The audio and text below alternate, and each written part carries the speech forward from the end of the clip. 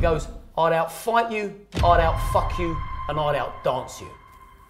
Oh, you ain't out-dancing you, bruv. No one's out-dancing me. I've seen you dance. Good luck with that. He's fucking Ron Cray's wife. While Ron's in prison. While Ron's in Broadmoor. And he's also fucking her in the Mercedes that Reg bought my dad. He got banged up for a whole chain of burglaries. Do you know why?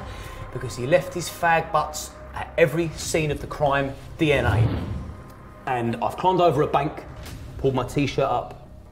Mate, fucking puncture wounds teabagged all over me. Oh, done me like a kipper. And he was coming up my body. The last one was in my head, but it didn't make a big dent.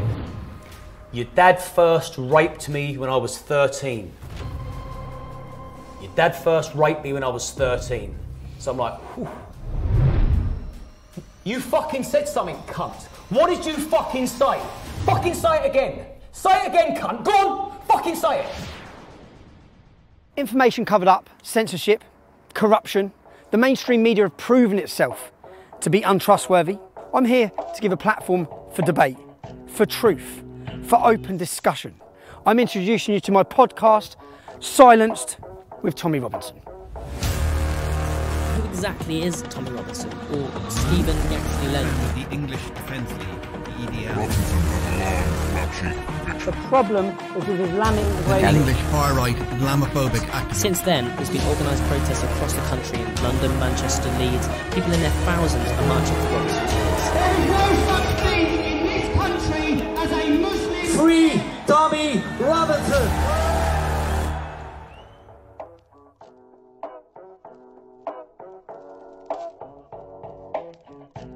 Liam Tuffs, or Tuffsy, is a social media influencer and boasts a sizable fan following. His videos tackle current trends like immigration, the COVID con, and what it means to be English. In addition, Liam Tuffs is also a businessman. Sometimes he works as a motivator alongside a business in security. Recently, the social media influencer opened up about his troubled upbringing, his notorious gangster father, and how he used to abuse him. He is unapologetic with his opinions and known for telling it as it is.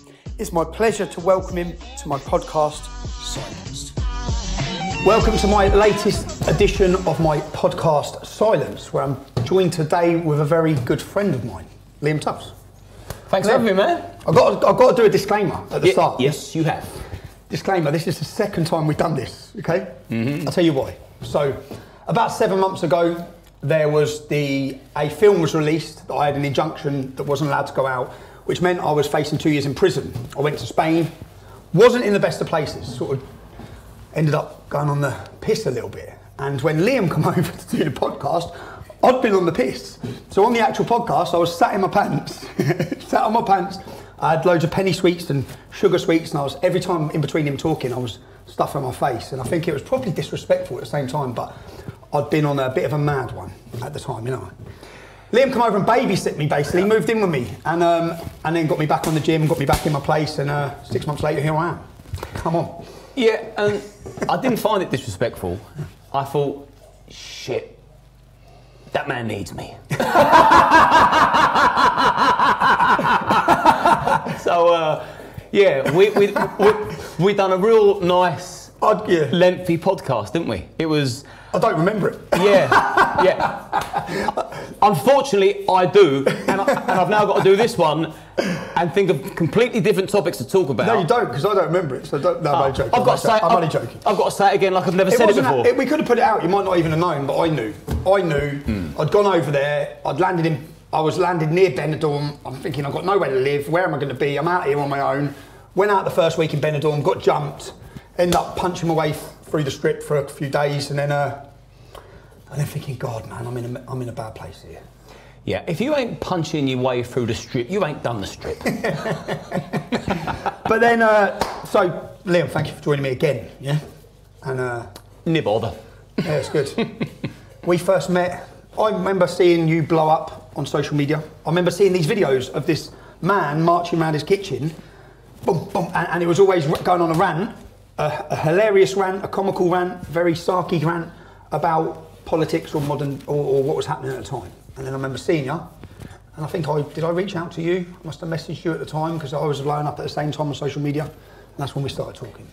So it must have been about 8 years ago.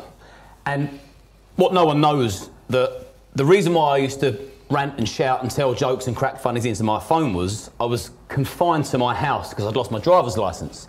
I mean, of course, I was walking here and there and everywhere, but a lot of the time, if you can't get somewhere by vehicle, you think, I can't be fucked. So I got lost in the social media world, and then I've always had a nice sense of humour. I like to think so, and I appreciate humour as well. I don't take offence.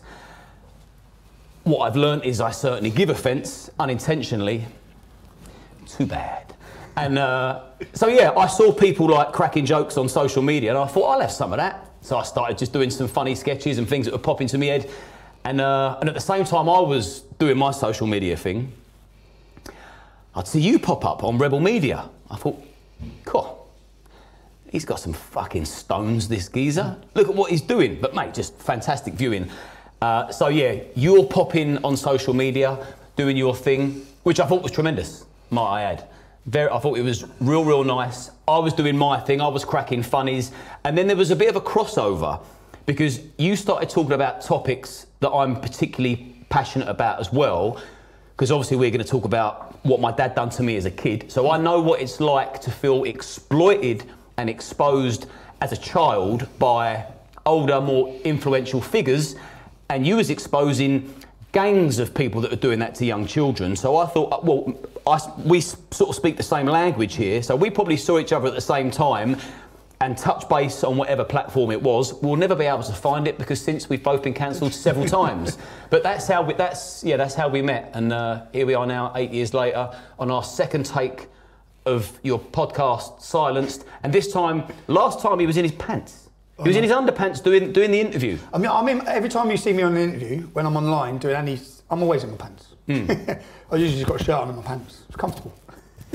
Not today, I've got jeans on, right? Only because I just got in, otherwise I'd have been in pants. Well, now that we're sat so close together... and we're close, yeah. I'm glad you're not in your pants. Can we start, Liam, before, because most people, we'll get onto it, you're a successful businessman, you're an entrepreneur, you've done a lot, but before I just want to get back to your early life. Where did you grow up? Grew up in Crawley. So Crawley, which is a London overspill, West Sussex, not too far from Gatwick, and there's different parts of Crawley. Did I stay at Crawley? I think I stayed in Crawley when I flew from Gatwick, no? Is that right? Is it that close? Yes, yeah. 10 minutes drive from Gatwick. Yeah, so it's handy if you want to fly Gatwick, Crawley, East Grinstead. I've lived between the two. I've lived all around Crawley. Anyone from Crawley will know there's loads of different areas. And I've said this before, but I'll say it again. Broadfield was my earliest years, which if Crawley was a human body, Broadfield is the anus. It's one of them. And then you've got Bewbush, and I lived in both of them. So that was my very youngest years. How old? And this is council estate? I'm council through and through. So I'll never forget my roots. And I'll also, obviously I've come a long way since those days. Since, council estate, people would be able to walk through the front door, through the back door, fucking help themselves to whatever they want. Sort of council life, isn't it? Yeah. Not too sure how that works now. But I think because I've always had that, I was born up rough and ready and around colourful individuals, that even though now I do quite well, I'm still aspiring to be a much better version of me and achieve greatness. I still want to do that even though I'm 43, I haven't lost my drive. But I will speak, and I know it's a cliche, but I will speak to the janitor the same way I will do the CEO. In fact, if anything, I'll give the janitor more courtesy and respect because I know how fucking tough it is when you're at the bottom of a ladder and you can't even reach the first step. So yeah, very grounded, very humble because of my background and where I'm from. Floated all around Crawley. Only child? Only child until I was 10. Had a brother from my stepdad. Okay. Very lovely lad. James, his name is. I hope you don't mind me mentioning you, James, but I do love you, brother. Real lovely lad, nothing like me. I know that I'm a wild card. I know that. I know I'm 100 miles an hour. I know that I've got 101 things I want to say and think all at the same time, and how they come out, who knows? Probably why I've been cancelled so many times. if you'd have thought about that before you said it, you probably would have done it differently. However, yeah, very different, but also very close, very tight. I'd stand in front of a bullet for him if needs be. But from 0 to 10, I was an only child. My dad was in prison from a very, very young age. So I'd go and visit him in prison regularly. Do you remember that as a young age? I do remember that. And it's something that I've never been asked before. And I remember hopping from prison to prison to prison, predominantly Parkhurst. With your mum?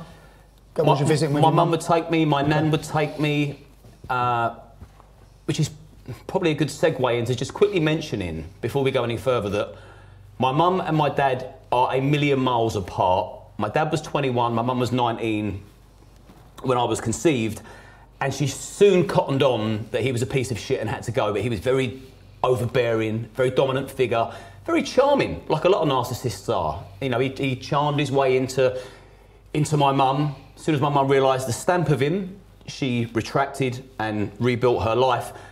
And as much of a piece of shit that my dad is, and make no mistake, and you'll be hearing about him soon, my mum never ever, she wanted to, but she didn't deny him access.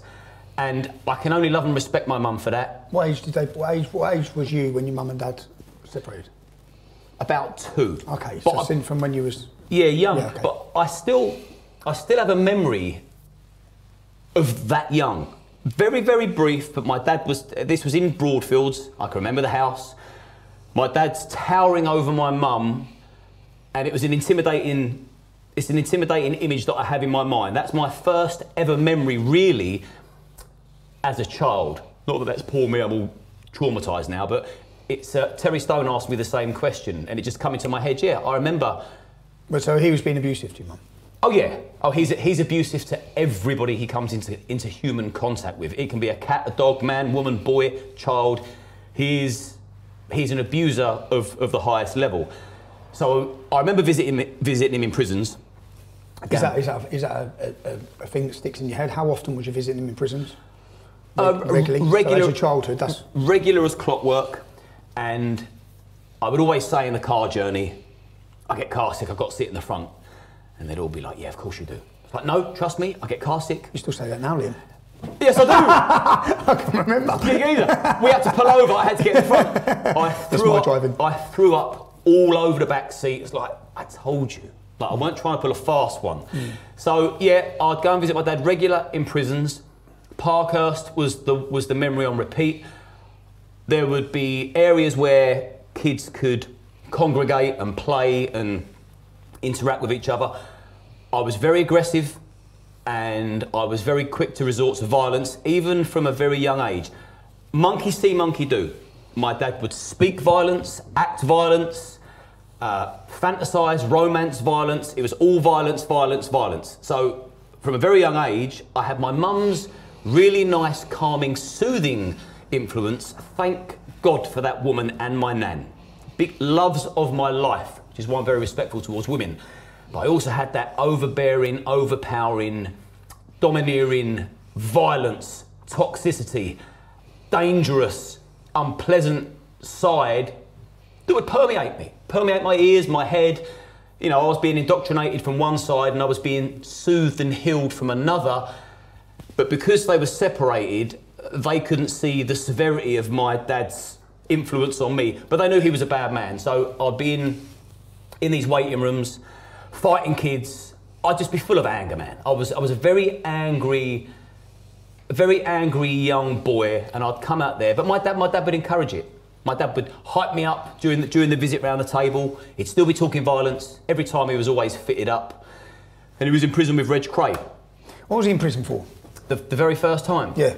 The first, well, yeah, in and out of young offender centres, juvenile nicks. But the first proper sentence he got was conspiracy to rob a post office. Yep. with a shooter. How old was you at this time? Oh, how old would I have been? Young. Yeah. Young. Yeah, I don't remember the arrest or how it went down. I mean, I certainly know the story since because I've heard it so many times, and it's comical. But I remember the visits. So him and two of his mates, and I've recently been corrected, and I don't want to get my facts wrong. Yep. You look like a fucking wanker, and I don't want to discredit anything else I have to say. So I got my facts slightly wrong on a previous podcast, and I apologise to people watching this. I said that my dad did do this job that went terribly wrong with a guy called Spider. He was a drug addict. Great big fucking hands like a shovel. People will see this and they'll concur. Yeah, geezer's got some fucking hands. But I thought... Why do they call him Spider? I don't know. Yeah, go on. Yeah, I do not know why they call him Spider. And is his dad a drug addict? My dad was a drug addict. That's sort of down the line. Okay, go on.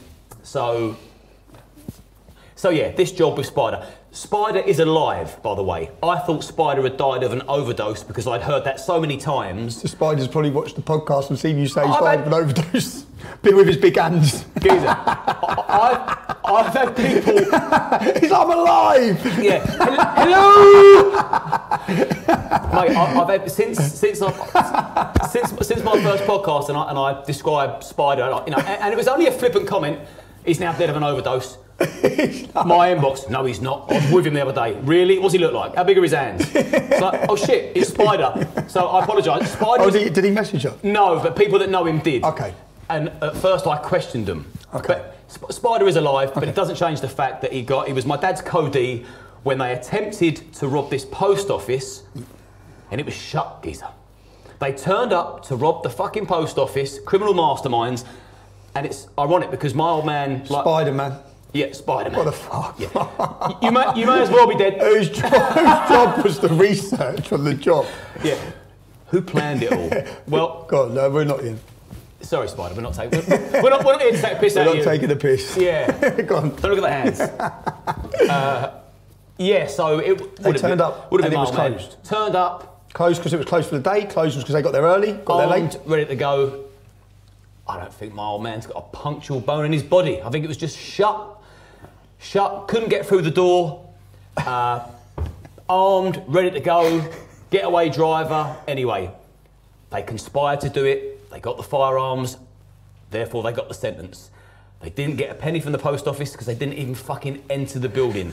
So when my old man likes to tell people how much of a gangster he is, he's a hand pumper. He's got the brains of a rocking horse, but he thinks everybody else is stupid. It's like, mate, you lost the right to call anybody stupid or question anybody else's mindset the day you attempted to rob a post office that wasn't open.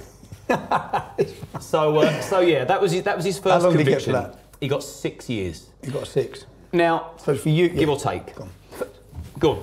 I was going to say, as a child, it's hard losing your dad. I'd say it's hard not seeing your dad. You're saying now your dad was a scumbag, a piece of shit. We'll get onto all that. But as a child, was it difficult having your dad taken from you and go to jail? 6 years. Whatever question you ask me, I will be brutally honest, no matter how vulnerable it makes me look. And it will blow some people's fucking minds when they find out some of the things he's done. He was my hero. I fucking love the man. Every child. He was a powerhouse of a character. He was, in my eyes, a leader of man. He was a man amongst men. I would see him have giants under manners. He had that thing about him. Put it this way, when him and Reg Cray become best friends, it's well documented. The Sun report, this was in Parkhurst, so this is that first stint in jail. On the 6 years? This is that stint, yeah. Okay. So the robbing the post office that wasn't actually robbable. This is the stint he got sent to Parkhurst. He then bunks up with Reg Cray. They become so close that the Sun report that they're gay lovers. Reggie Cray was gay, yeah? I think Reg Cray was gay from day one. I'm not even convinced that he consummated the marriage with Francis. I think it was just a big front. She was his beard. Yeah, Ron was openly gay, and I think Reg was too. But you do find, don't you, that a lot of lifers, they do turn to the dark side because they're never going to rump anybody else. They're never going to get a cuddle from nobody else. But I think Reg had it in him, and I think Reg. Well, so the Sun newspaper ran a story saying your dad was gay. Yeah, the Sun run the story that my dad and Reg were gay lovers. This is when they was in jail together or when they're out? When your dad's out? I think when they was in jail together, because my dad had a couple of home leaves, and by this stage him and Reg were so tight that my dad got picked up on a ferry, because it's the Isle of Wight, Parkhurst. Parkhurst now it's a nonce. It's a nonce jail. Back in the day, it was a gangster's jail. Yeah. And it's funny because my old man would come to it. My dad is now back on that island in Albany. As a nonce? As a nonce, yeah. So he was in Parkhurst as a gangster, so he thought he was. In with Reg Cray, rubbing shoulders with people like Jules Holland and Roger Daltrey, UB40. Reg Cray setting him up with all his contacts. My dad was Reggie's power of attorney. My dad got the royalties from the book. The Who presents, you know, done Quadrophenia and Tommy. They were going to do the film The Craze with the Kemp brothers initially. My old man obviously upset them like he does everybody else because he's a megalomaniac. They was like, can't work with this fucking idiot. My old man is on the phone to Roger Daltrey telling him to have some respect. It's like, whoa, that's the lead singer of The Who. You're a hand pumper that can't even get the fucking opening times right of a post office you're going to rob with a gun. You want me to have respect for you? Oh, OK, let's just forget all the platinum albums we've done and all the sell-out concerts, shall we? Forget Quadrophenia, we've got Pete Gillette on the phone. Fucking gangster number one. That's his name, Pete Gillette. Pete Gillette. And so all the doors got closed on him, and then I think it was Polygram that done the film for The Craze. So yeah, so my old man and Reg, they were that, what I'm trying to say is, they were that tight. People thought they were gay. That people thought that they were gay. Well, the Sun newspaper reported that they were gay. Reg would call my dad the pup. And that's just about... He's his bitch. Sums him up, yeah. He's his bitch. When you think of it like that... Running around for him. Yeah. My old man would like to think he's his right-hand man, he's his henchman. It's like, no. You're not his henchman. When your dad's come out of jail from that sentence, has Craig come out at all from that, or was he kept in the whole time? Oh, Reg stayed in jail. Reg stayed in jail. Until he died. So your dad comes out of jail and he is his bitch. Probably running around doing things he wants him to do. It was a funny old relationship. When I say my old man is a megalomaniac and with a narcissistic personality disorder, as much as I don't want to give him any credit at all, because he has done terrible things, which we'll get into with me, not to mention kicking women downstairs, giving them brain damage, putting knives up to fucking pregnant women's stomach, wishing children are born, spastic, in his words, not mine, laughing when my mum miscarried with what could have been my brother or sister. My old man is actually lucky he's still fucking breathing, because I should have really executed that cunt years ago, but I don't want to be the one in jail. So I've dealt with him in another way, lawfully, rightfully and honourably. But... There's a mad crossover coming up. Yeah, we'll get onto it as well. Yeah. Yeah, so when my dad came out of jail, Reg stayed in there till the day he died. Your dad gets back involved in your life at that point? Yeah, you continue relationship? He comes back out. He's my hero again. He got a little part in the film. And I guess if he's also a gangster. Oh shit, this is what I haven't said. You're gone. This is when I said I don't like to give him any credit, and he's a megalomaniac and a narcissist. I've heard the way my dad speaks to Reg. I've heard the way my dad speaks to Reg Cray on the phone, and I used to go and visit Reg most weeks. Reg loved me. Reg loved me like a grandchild. Uncle Reg. He'd ring up most days when we lived in East Grinstead. Liam, fruit and veg is on the phone. How you doing? Talks very quietly. You doing well at school? You doing your homework? Everything all right? Yeah, good boy. God bless. You love that. Anyone that knows Reg has got a letter from him. God bless, love, affection, Reg. That's his sign off. God bless. Anyway,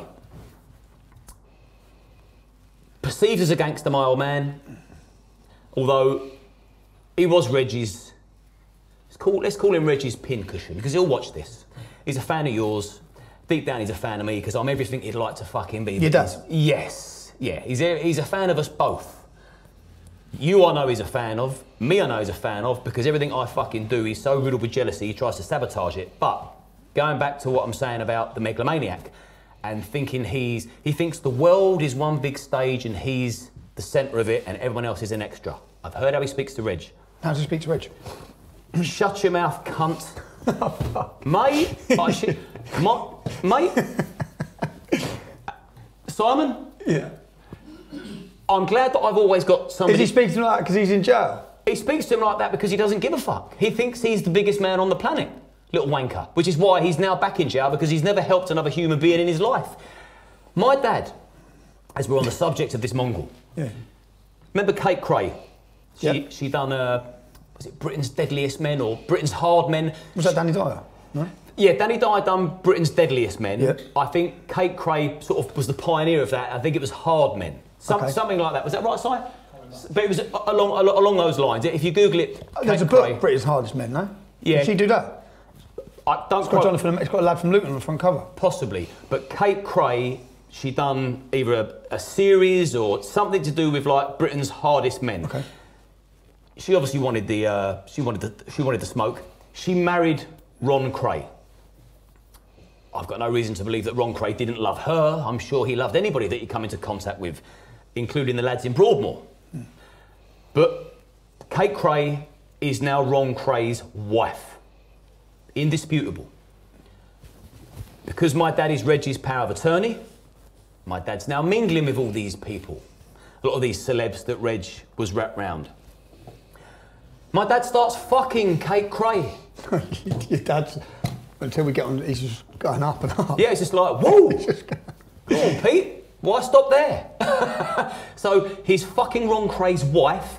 While Ron's in prison. While Ron's in Broadmoor, and he's also fucking her in the Mercedes that Reg bought my dad. So my dad's fucking Ron Cray in the vehicle that Reg Cray bought him. Liberties from all angles. And this is between sentences, actually, so this fits in with the timeline. My dad then moved to Burgess Hill. When Ron... And I've heard my dad talk to Ron Cray on the phone. You've seen the film The Craze, when Cornell tells him, fat puffs don't threaten anyone. I've heard my dad say it word for word on the phone to Ron Cray. Who do you think you're threatening, you fat cunt? Puffs don't threaten no one. Mate, I've heard it. So when Ron finds out that my dad's been having sex with his wife, he then puts a contract out on my dad. Now, do you mind? So I said a story about Reggie, Ron, my old man. So there's a contract now put out on my dad's head from Ron Cray. How old are you at this point? I would have been, let's just say between 8, 9, 10, okay. Around then. I was young. I used to watch the Teenage Mutant Ninja Turtles cartoon when that was popular. So Google that if you want to know the... Bob and Rocksteady. Yeah. Splinter. April. Splinter. Shredder. Yeah, Shredder. Yeah. We could start singing that. And all, I love it, man. So there was a contract out of my old man's head. What he failed to do as a responsible adult and father was A, let me and my mum know. It's probably not a good time for Liam to come and spend time with me. So we sat in darkness on the floor, not on the sofa, in case there was a drive-by, in case the whole house got plastered in bullets. Eventually, my old man, not diplomatically, not even polite, Reg, sort your fucking puff brother out. He's got a fucking contract out on my head. Who's he think he's dealing with, the slag? That's how he used to talk.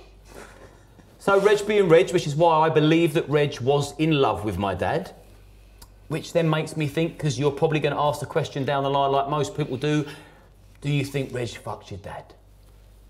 I think Reg certainly would have liked to have fucked my dad. Well, I was going to get into the court video, but we'll get there in a while. Yeah, that's a nice touch. We'll get there. I want to insert it in this. Yeah, we're gonna put it in there. Go on. So eventually the contract got called off. There was no longer a price. His brother saw it out. Reg told Ron, leave it out. He's my boy. Okay. He's my pup. Remember that. Not Reggie's henchman, pup, bitch. Lapdog, pincushion, potentially, who knows. So that was that. And then, now, I'm back and forth to Burgess Hill by this stage, which is on the way to Brighton, South Coast. And again, all I'm doing is seeing and hearing violence and toxic behaviour. And so I'm fighting all the time. As a child? All the time. Got kicked out of all the primary schools that I went to, bar one, which I only had a year there before secondary school. I got lucky there. Always fighting, always angry, always ready to go. I tell you what, they were veering off, but just remember to be humble. Because no matter how many fights you have or how angry you are, being angry doesn't mean you're tough. As game as you can be, I was in so my old man taught me a good lesson here, but the only thing I can remember he'd done that was of any note, where I'd won all the fights I'd entered into. Because as a young age, I'd go straight to fighting like an adult. When kids are wrestling, I'm going straight for your jaw. And so I was in a park one day, and there's a couple of travellers. We started having a dispute. I was up for having a fight with him. He was up for having a fight with me. Similar age, similar size. Me and this traveller lad had a fight. He knocked 10 barrels of fucking shit out of me. Showed me this is how you fight. You may have done all right with a few no marks that haven't grown up fighting. Bam. Took me to school, banging my head on the fucking on the pavement, going to town on me. My old man I was there with my dad. My dad watched it, let it play out. He probably could have done with intervening by the time I'm getting my head bounced off the concrete. How old was you at this time? Again, young man. I can't really tell. Let's just again between 8, 9, and 10, something like that. And then it got stopped. Who by? Not your dad? Come on. I think we was all out of breath. Okay. They were all out of breath. My old man was like right beside us, like witnessed the whole thing. And But he let you get a kick in. oh, let me get a kick in, yeah. And rightly so. Rightly so. Like being angry don't mean you're tough, and also like you get to know your limitations. Remember, there's always someone out there that will give you a good fucking shoeing that has been fighting since they left the womb. Just because you're angry, you got a chip on your shoulder, which I obviously did, or I thought I was tougher than I was because my dad led me to believe that, you know, we're the only violent fucking family in the world. Yeah, I got the fucking granny kicked out of me. And I'm glad it took place. From that day onwards, mate, I've never underestimated another human being again. I've always gone in like, this geezer could be Jeff Capes. I'm going in. Not that I don't want to be portrayed as a fucking tough guy, but yeah, I have had far more fights than I should have done because I was always ready. So yeah, that's a fucking another little life lesson. You go to high school? Yeah, secondary school, went there. Did you last it? How did you do? Secondary What was you like at school? Was you academic? Was you intelligent? No. Later in life, I've realised that I've got ADHD. And I wear that with pride because it's enabled me to multitask and also not do things that I'm not interested in just because I'm forced to do them, and hyper-focus on the things that I want to do that I think can benefit me, friends, family, loved ones. So I acknowledge that that's what some may deem as a chink in my armour, but I think it's a superpower. I can't tie my shoelaces, I can't put a picture up on the wall, but fuck me, I can communicate and rally up a fucking team and get things done. What do you mean you can't tie your shoelaces? You can see. Yeah, I know. I just can't don't. do it. I mean, I can. Yeah. If I really try, Yeah. but I prefer to slip them on, slip them off. Yeah. Yeah, what I'm saying is, practically, Okay. I'm fucking useless. Useless, okay, cool. I am useless, geezer. Yeah. But what did you leave school with? Grades? I left school with great memories, man. No grades, no. I walked out of one exam. I'm surprised I made it to the exams. Left as soon as I could, I think I was 15. Again, I was fighting in school, but it's important to mention that most of my... Once I'd become... Because I was I was my dad's best man when I was very young. 10, 11, 12. When you say best man? I was his best man. At his wedding? Speech. Okay. Thank you everybody for coming with a microphone at his reception, shitting myself. He then takes me on his honeymoon. I see him give his fucking new wife a backhander in front of me. Every day without fail, we're having a siesta. I'm a young kid. Every day they're having a siesta. They're leaving the door ajar. I'm watching my dad fuck his second wife. That's abuse. That's child abuse. I didn't realise it. He's bashing her in front of me. He's going into central Spain to score himself some puff. He's puffing in front of me. So, as a kid, this is before my dad introduced me to the real hard drugs. I guess you think that's normal as a kid? I was desensitised to everything, and I was extremely grown up because my dad would treat me like a fucking adult. So I was a little adult. It breaks my mum's heart. She said, you went straight from an innocent child, straight from a child into adulthood. But when I got to an age, I was a man. But by the time I went to secondary school, I was a man. In my opinion, I had a distinct advantage over everybody, not academically, because I'm still not great academically, but street savvy, intuition, common sense. I was light years ahead of people in my year because of what I'd experienced. So I was well aware, I'm going to walk away from this situation because if I react, I become a bully. I can read that you're done. So although I was fighting, it was normally fighting over protecting somebody that needed protecting. I've always been very protective. I'm sure you can even vouch for me. You know me well enough. Yes, yeah. I will protect my own like I'm protecting me. In fact, even more so. In fact, if it weren't for some of the situations my friends have got themselves in over the years, I may have never had a fight in my adult life. It's like shit. But anyway, so school in a nutshell, several fights, had a whale of a time. People would jump in the comments that were in my year at school. Cheeky chappy, I'd say I was likeable, didn't have an attitude at all, protected the underdog, was the class clown. That will come of no surprise. That will come of no surprise. But mate, when people say school is the best time of your life, I mean, fucking take that shit seriously. I had a glorious time. Every day, I'm laughing, I'm having fun, I'm protecting people, I'm making friends, I'm having a laugh. Even the teachers that pretended they didn't like me, they fucking like me. Yeah, so school was great. Yeah. School was great. I left with no qualifications because I didn't go there to learn. I went there to live. And the way I lived was I just had fun. And it's a good job that I've got, like, intrinsically, I'm a happy soul. I'm a happy, positive person, which is extremely lucky because some of the things that have come my way could have quite easily broke you. Oh, we'll get it. Totally. Because going back as a kid, you say your dad's having sex with his missus in front of you. How old are you then? You're watching him have full sex. I'll tell you what, so let's as just... a child. Oh, yeah, full penetrative sex. And at this stage as well, when he's living in Burgess Hill, so let's just say between 9 and 12. Okay. This is how my dad tried to get a not guilty in court because the timelines. This doesn't. It's like, listen, how the fuck is a 10-year-old going to remember the exact time date that you was exposing him to hardcore pornography? Well, what making you watch porn? No, this is the thing. This is our, and it's important that people take this on board actually because master manipulators, they're intelligent, sadly. Their predators know when to hold them, when to fold them. That's like when to go in for the kill, when to test the water, when to walk away, when to leave some breathing space before they go in again and try their luck. So my old man on his honeymoon, that's a test. I'll leave the door open. I'll have sex with my second wife. Let me see how that goes down. Made me feel very fucking awkward. I remember that. But I wouldn't dare back then tell my dad I felt awkward. Fucking hell. As much as I loved him, he was the only man that I was scared of. And I was scared of him because he would behave in a fashion in a room as if I was an adult or not even there. Blow his fucking top. And he is psychotic. As much as I like to mug him off, people that have got a beef with him, they'll also do the same.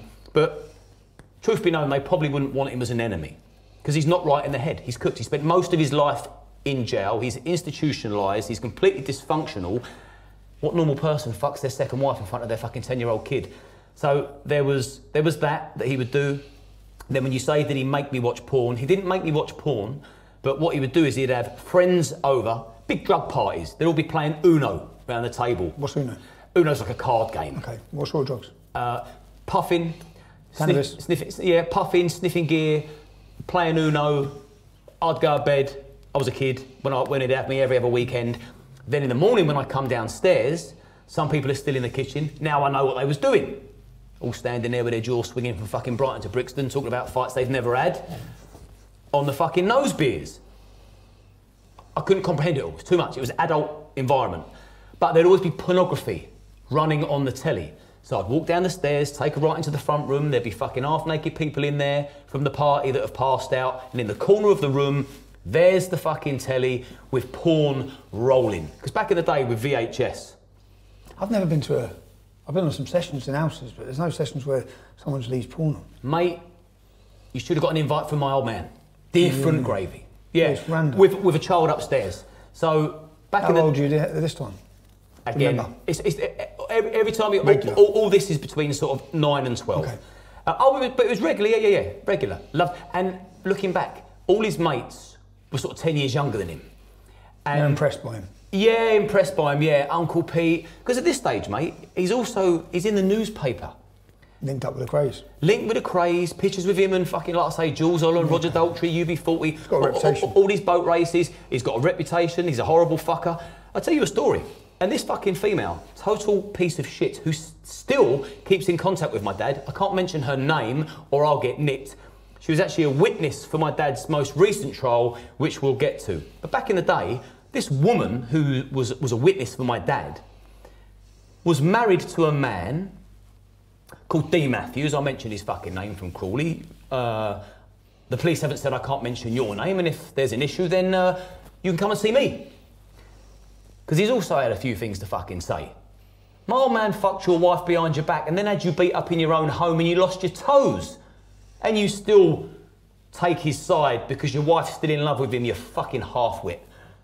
This is the level we're talking about. This is the sort of individuals that I've had to deal with over the fucking years because of fucking Peter Gillette. He fucked one of his friend's wives. When his friend took umbrage to that, said, Pete, that's not cool. I'll fucking do what I want, you cunt. Who do you think you're talking to, slag? Sends two geezers round his house, bashes the life out of him with a hammer. He had to have 2 toes removed. His wife then never saw my dad again. Now, this is, you know when you deal with a moron, and I've had this a few times with him, people that back him now, they went about 30 years but they didn't spend a split second with him. Most of the time he's banged up. So this woman, for example, she knows my dad 30 years ago. So they think they know him, but they don't know him. They think they know him because they met him 30 years ago, and he gave her a portion, and then they didn't see each other for 30 years. Then they rekindle on social media, and then what the narrative is now from her to make herself a credible person that can vouch for Peter, I've known him 30 years. Okay. No, you fucking imbecile. You knew him 30 years ago, then you saw nothing of him for 30 years. In between that time, he went to jail for fucking burgling people's houses at Christmas, selling heroin, overdosing on heroin, getting children hooked on smack, kicked women down the stairs, giving them brain damage, gave his fucking child, who is me, mind-altering Class A drugs, fucked a lot of lives up, and you think you know him. What drugs did he give you? And at what age? So this is now more clear because I'm now becoming older. So I've always said around 14, 15. My dad in court liked to say I was 16. I wasn't, and also I've got a friend of mine called... That makes a difference, does it? Makes no fucking difference at all, but this is what narcissists do. They use deflection and word salad to confuse the life out of, in their eyes, their opponent. I'm his opponent. No, I'm your son. What are you doing, you cunt? So he uses every trick in the book to try and distract and deflect, and he'll throw mud and he'll make up terrible lies about people as well. No, he's lying. Fucking hell, he's a nonce. Don't listen to him. Really? Oh yeah, he's a nonce. Back in the day. So all of a sudden he's discredited that person. I've seen him do it to so many people. After a while it's like, well, how come you know so many nonces, Pete? Do you know what I mean? But everybody falls out with, and he does.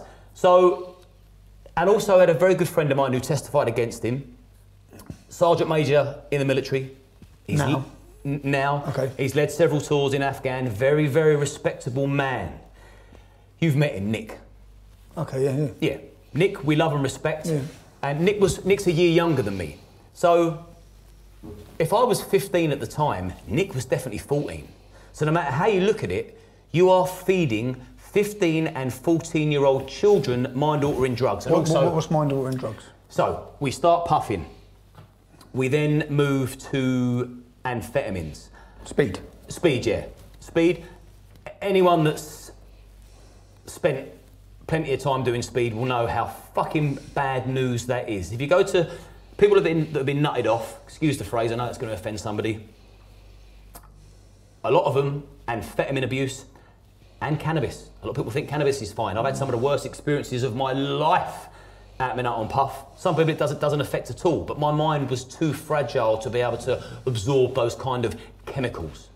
So, speed, ecstasy, cocaine. In what context were you doing drugs with him? In what context was he just handing you as kids them? Was he taking them with you? Was he taking them to parties? Was he? So how does that happen? Well, it was at It was where he lived in Sunnymead in Crawley, Northgate. People will know the flats in Sunnymead from Crawley, Northgate. Is that a rough area that people It's sort of right near the high street. Okay. I don't know if it's overly rough. There's rougher areas, but it's still like there's still flats. Okay. And again, during this time, ex-veteran, my old man got him hooked on smack. I'll come to it because I was next in line. It's lucky I'm not a heroin addict. If he had it his way, I would be. I'd be a fucking career criminal smackhead. So, the context of the drug consumption between me and him, and remember, he's the dad, I'm the child. Monkey see, monkey do. My old man could have suggested I'd do anything. He was my hero. I would have done it. So, we start puffing. His argument was, you're going to try it anyway, you may as well do it with me. Under my supervision. Under the guise of concern. Okay, that sounds like good fun. I know you're not allowed to do it. I know it's naughty. That appeals to me. So we start puffing together. I can't fucking believe it, can I? You know, all my mates I know that fucking puff, they have to sneak off to do it. They're rolling joints in the fucking wind. Losing half their fucking joint. It's like, no, I've got somewhere warm and cosy that we can go, and there's music, and my dad's there, and he's fucking Reggie Cray's right-hand man, and he's, you know, I used to build my old man up like he was the Incredible Hulk, as you would do. So, all my friends started then coming round. One of them, fucking his old man, was old Bill. And my dad knew that. Such a narcissist, fuck him. You won't say a word. So it's all hush-hush, it's all secret. He's the Pied Piper. Peter Pan used to call himself. The boy that never grew up. Fucking about time you did come. I call myself that. No, my mum calls me that. Yeah. Don't call yourself Peter Pan. Not after this, no. Yeah. Oh yeah, because, you know, what the fuck as a 40-year-old man, or at the time he may have been late 30s, what the fuck have you got in common with a 14-year-old kid? Who the fuck's it? Even as mild as like a lot of people consider cannabis, it's legalised in some countries, we know that. As if you would sit there smoking a fucking Hurstbeard point and pass it on to a fucking kid. So actually, no, go on, carry on, because we'll get onto this, but there probably are parents that do that. Oh, there are, of course there are, but that aren't abusing. Well, let's get onto it. Let's put it real. Let's put it into some severe context. Yeah.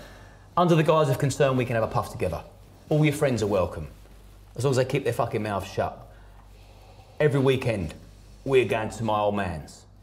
On the bus. Anyone that knows the area, West Sussex, from East Grinstead to Crawley, you should be giving your fucking son a lift. You should be picking him up, not making him get a bus, especially after these drug-fueled parties that he would then orchestrate. So from puff, it went to amphetamine. And I would sit there on my own because then at one stage of the night, my dad also had a fucking girlfriend that was a year older than me. Thought that was acceptable. One stage, and he's actually documented this and put it on the internet. He's having sex with his girlfriend in front of his neighbour. And he brags about it. I'm fucking her for hours on the sofa, and my neighbour couldn't believe how long I was rumping her for. It was like, you know, well, this is what I do. It's like, whoa, stop the clock. Is anybody fucking paying attention to how old this girl is? You're giving How old was she? She would have been 16. Okay. Your dad would have been... My dad will deny this until he's blue in the face, because that's what he does. He's a lying slag.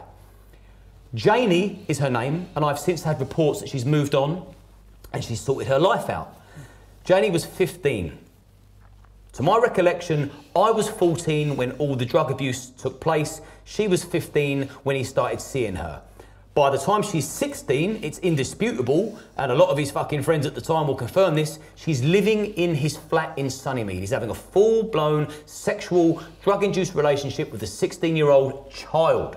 And he's a fully grown man. And he's having sex with this child in front of his fucking neighbour, who he then got on heroin. The neighbour? His neighbour, a guy called Darren, ex-military, PTSD, he was a troubled soul. My dad took him under his wing, loves you if you're vulnerable. He can really mind fuck you. Gets him in his house, they start rolling joints together, then it escalates with all of us. So this is the escalation. And this is the lucky escape I had as well. Amphetamine. I spent one Christmas day around this geezer called fucking Dell's house. He'll watch this, the fucking no good dog. From Broadfields, Dell, mechanic. You know you are, and anyone watching this knows who he is. What the fuck were you thinking? Let me come round your house Christmas Day, sitting there, fucking taking raps of speed with my old man. Fucking pig. I fucking see you again, you're gonna have a problem. Because you don't realise this at the time. No, because I was going to ask you this. You think it's normal? I was going to ask you, at which stage do you realise you've been we'll get onto all the other stuff. At which stage do you sit and think, I was a victim of abuse, that was child abuse, that wasn't right? At what stage in your life do you get to that point? I'll tell you. And you see what, do you know what, I promised I wasn't going to get fucking all aggy, but when we talk about this cunt... I can imagine, because you're sitting there seeing the injustice in the fact that man shouldn't have done that as a child. You see it, but when did you see that? And how did you see that? I tell you when I saw the drug abuse, because there's drug abuse, there's physical abuse, there's mental abuse, and there's sexual abuse. Not so much physical abuse. Let me retract that. He bashed me up a couple of times. Once at Highbury, I did do something wrong. I threw a bottle at Kenny Sanson. It hit him on the fucking calf as he was taking a throw-in. It was a plastic bottle. I was showing off in front of my friends. It weren't glass, but my old man kicked the granny out of me in front of fucking, I don't know if it's West Bank or whatever. Fair dues. I don't care about that. But what I do care about is the drug escalation, because after amphetamines and then ecstasy, we then moved into acid. Now, anyone that's fucking taken acid, mate, it is... Terrifying. Terrifying isn't the word. Especially as a child, probably. Yeah, mate. I mean, you take... Terrifying, but fucking great. Yeah. See, I can't... I'm joking, bruv. When you say that, in fact, for people watching, it's important that you realise that the first time you do acid, and if it goes well, you think you know something nobody else does. This is the best. And you will tell anyone that will listen, fucking you won't believe you take this little thing and all of a sudden you go into this. I'm glad you haven't, mate. Never won. Fucking, it's disgusting. Because when you take a bad trip and you take a turn for the worse. My mate's brother got stuck in a trip. Mate? Stuck in a trip. Took a trip, stuck in it for the rest of his life. Walking around tripping every day. Yeah, mate. What's happened to him? He just took a trip. Golden trip, they call it. You never stuck in a trip. Psychosis, you never come back. Gone. And mate, I was getting plied acid by my dad like it was going out of fashion. As a child? Double dropping, have another one. Mate, I was fucking off my head, full of fear, full of trepidation. My brain was fucking cooked. And you know what he would do? And we'd be tripping out. Now, when you're tripping out and you're feeling edgy anyway, it's the most scary place to be. Think of anyone that hasn't done acid. Think of the scariest moment in your life, the scariest place you've ever been within your own mind. Worry, panic, anxiety. You know, people are throwing around anxiety now, you know, like it's confetti. It's like, there's different forms of anxiety. Drug-induced anxiety is really, really bad because you know it's that chemical is in your system, and before you can even think about getting it together, that shit's got to leave your system. So you know you're in this fucking state of... For what? You know you're in it for the long haul now. So I'll be sitting there with my friends, all on acid. The Pied Piper, Peter Gillette, will be hosting the party. Of kids. Of kids? Let's not forget, we're 14, 15, we're children. Let's not... It ain't the fucking geezer sitting here with a shaven head and fucking... No, that's not by choice. With tattoos. Like, I was a child. I was a child. I wasn't fully developed, physically or mentally. I didn't have a deep voice. I was an impressionable child. And I'm sitting with my dad in his flat in Sunnymead with my friends. I'm proud to show him off because he's my dad. And he wanted to belittle me. And from out of the blue, he'd say, what did you say? By this stage, I'm pranging out anyway. I'm scared out of my fucking wits. No, what did you say? And he'd look at my friends, and my friends would be like, I didn't hear him say anything. No, you fucking said something. You fucking said something, cunt. What did you fucking say?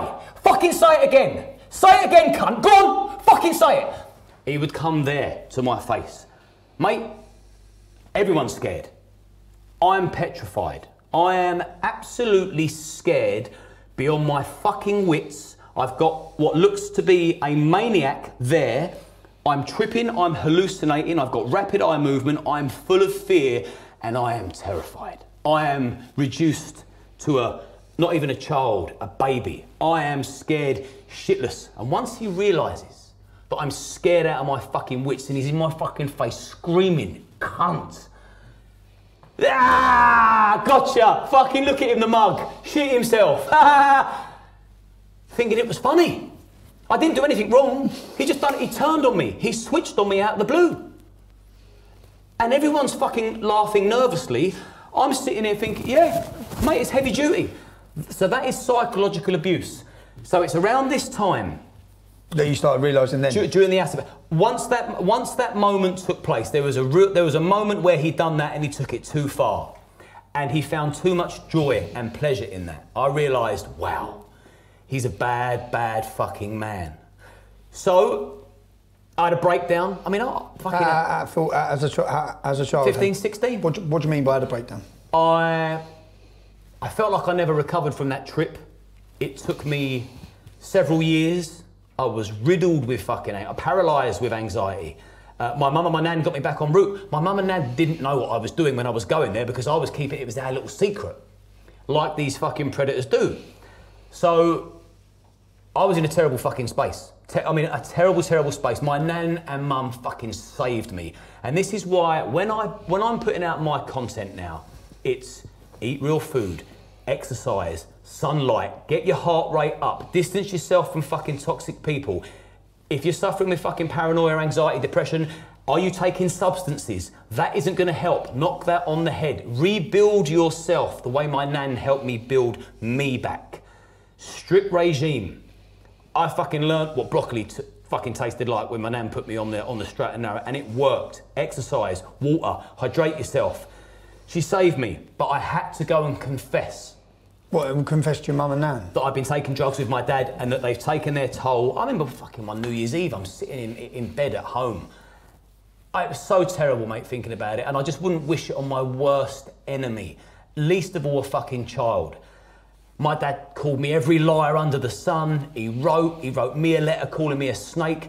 Is he in jail when you're telling your mum and nan? No. Okay. No, I literally... Oh, you cut your contact with him? Yeah. Oh, okay. And I was in Crawley one day after I basically, in his words, grassed him up. You're a grass. It's like, no, I'm not a grass. I'm a kid. I'm a 15-year-old child and I'm in fucking pain.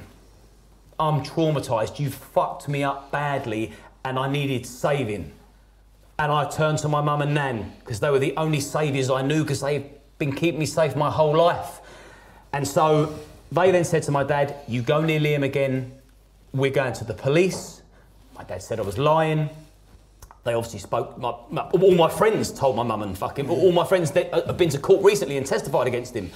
So didn't see him for a while then. Then I was out and about, fighting all the time. I was angry, mate. I was angry and I didn't take no shit from nobody. Didn't take any fucking nonsense. I never looked for it. I never started it. But if I felt like I was under threat, I mean, when I was 18, 19, I was stabbed multiple times. Something I don't broadcast. How many times? 8 times. Well, where was this? 8 punches in the stomach. Over what? Under the arm. Did you deserve it? Over nothing. No. I didn't deserve to be stabbed multiple times. I don't know if anyone deserves to be stabbed multiple times. He tried to kill me. Was it your... The thing is, if you live by the sword, you've got to be prepared to die by the sword. And by this stage, I'm going out, I'm fighting all the time. I'm fighting doorman. I was insubordinate. I didn't like being told what to do. I don't mind being asked what to do. Don't fucking tell me. And certainly don't... Because I've had my old man in my face. Anyone that reminded me of that, I'm fucking having it with you. I don't give a fuck how big you are, how many years you've done the door, how many there are of you. I'm coming at you. I think I would have gone either one or two ways. Was you drinking? Was you taking drugs still? No. I was drinking, and fuck me, yeah, cool. I mean, this is back in the day where like you 20, do a bottle of vodka. This stage now, free from my old man. He come back into my life, fucking down the line like he does, but that's neither here nor there at the moment. Yeah, I was going out drinking like a lot of young lads. Very protective over my friends because I was so street savvy. I could read a situation. But they're not watching. Long before. Oh yeah, my mates would be oblivious, and I can see someone lining him up to come and chin him for no reason. I can spot a bully a mile off. I can spot a lunatic a mile off, and it's like, right, I'm going to fucking intervene here. I'm going to deal with this person. So I was always fighting. So when I got stabbed, and also, unfortunately, if I felt like I had to defend myself, I never looked at it as, okay, well, there's rules here, and you've got to stop there. Like, I took it too far.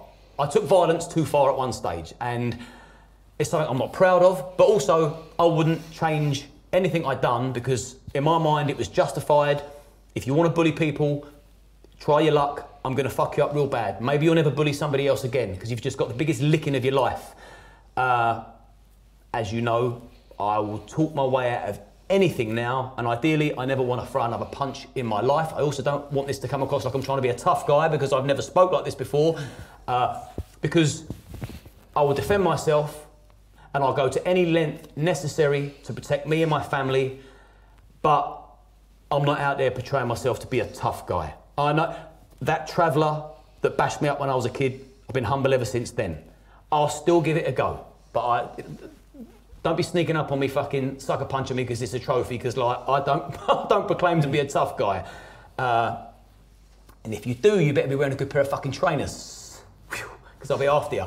But yeah, I don't want to be portrayed as a fucking tough guy at all, but I'm fully prepared to go the distance with somebody if I feel under threat, and I think that's because my old man threatened me and he made me feel, he reduced me to a child, and I never want to be that scared again. So if I feel under threat, it's on. I've nearly been to jail several times. Before you hit?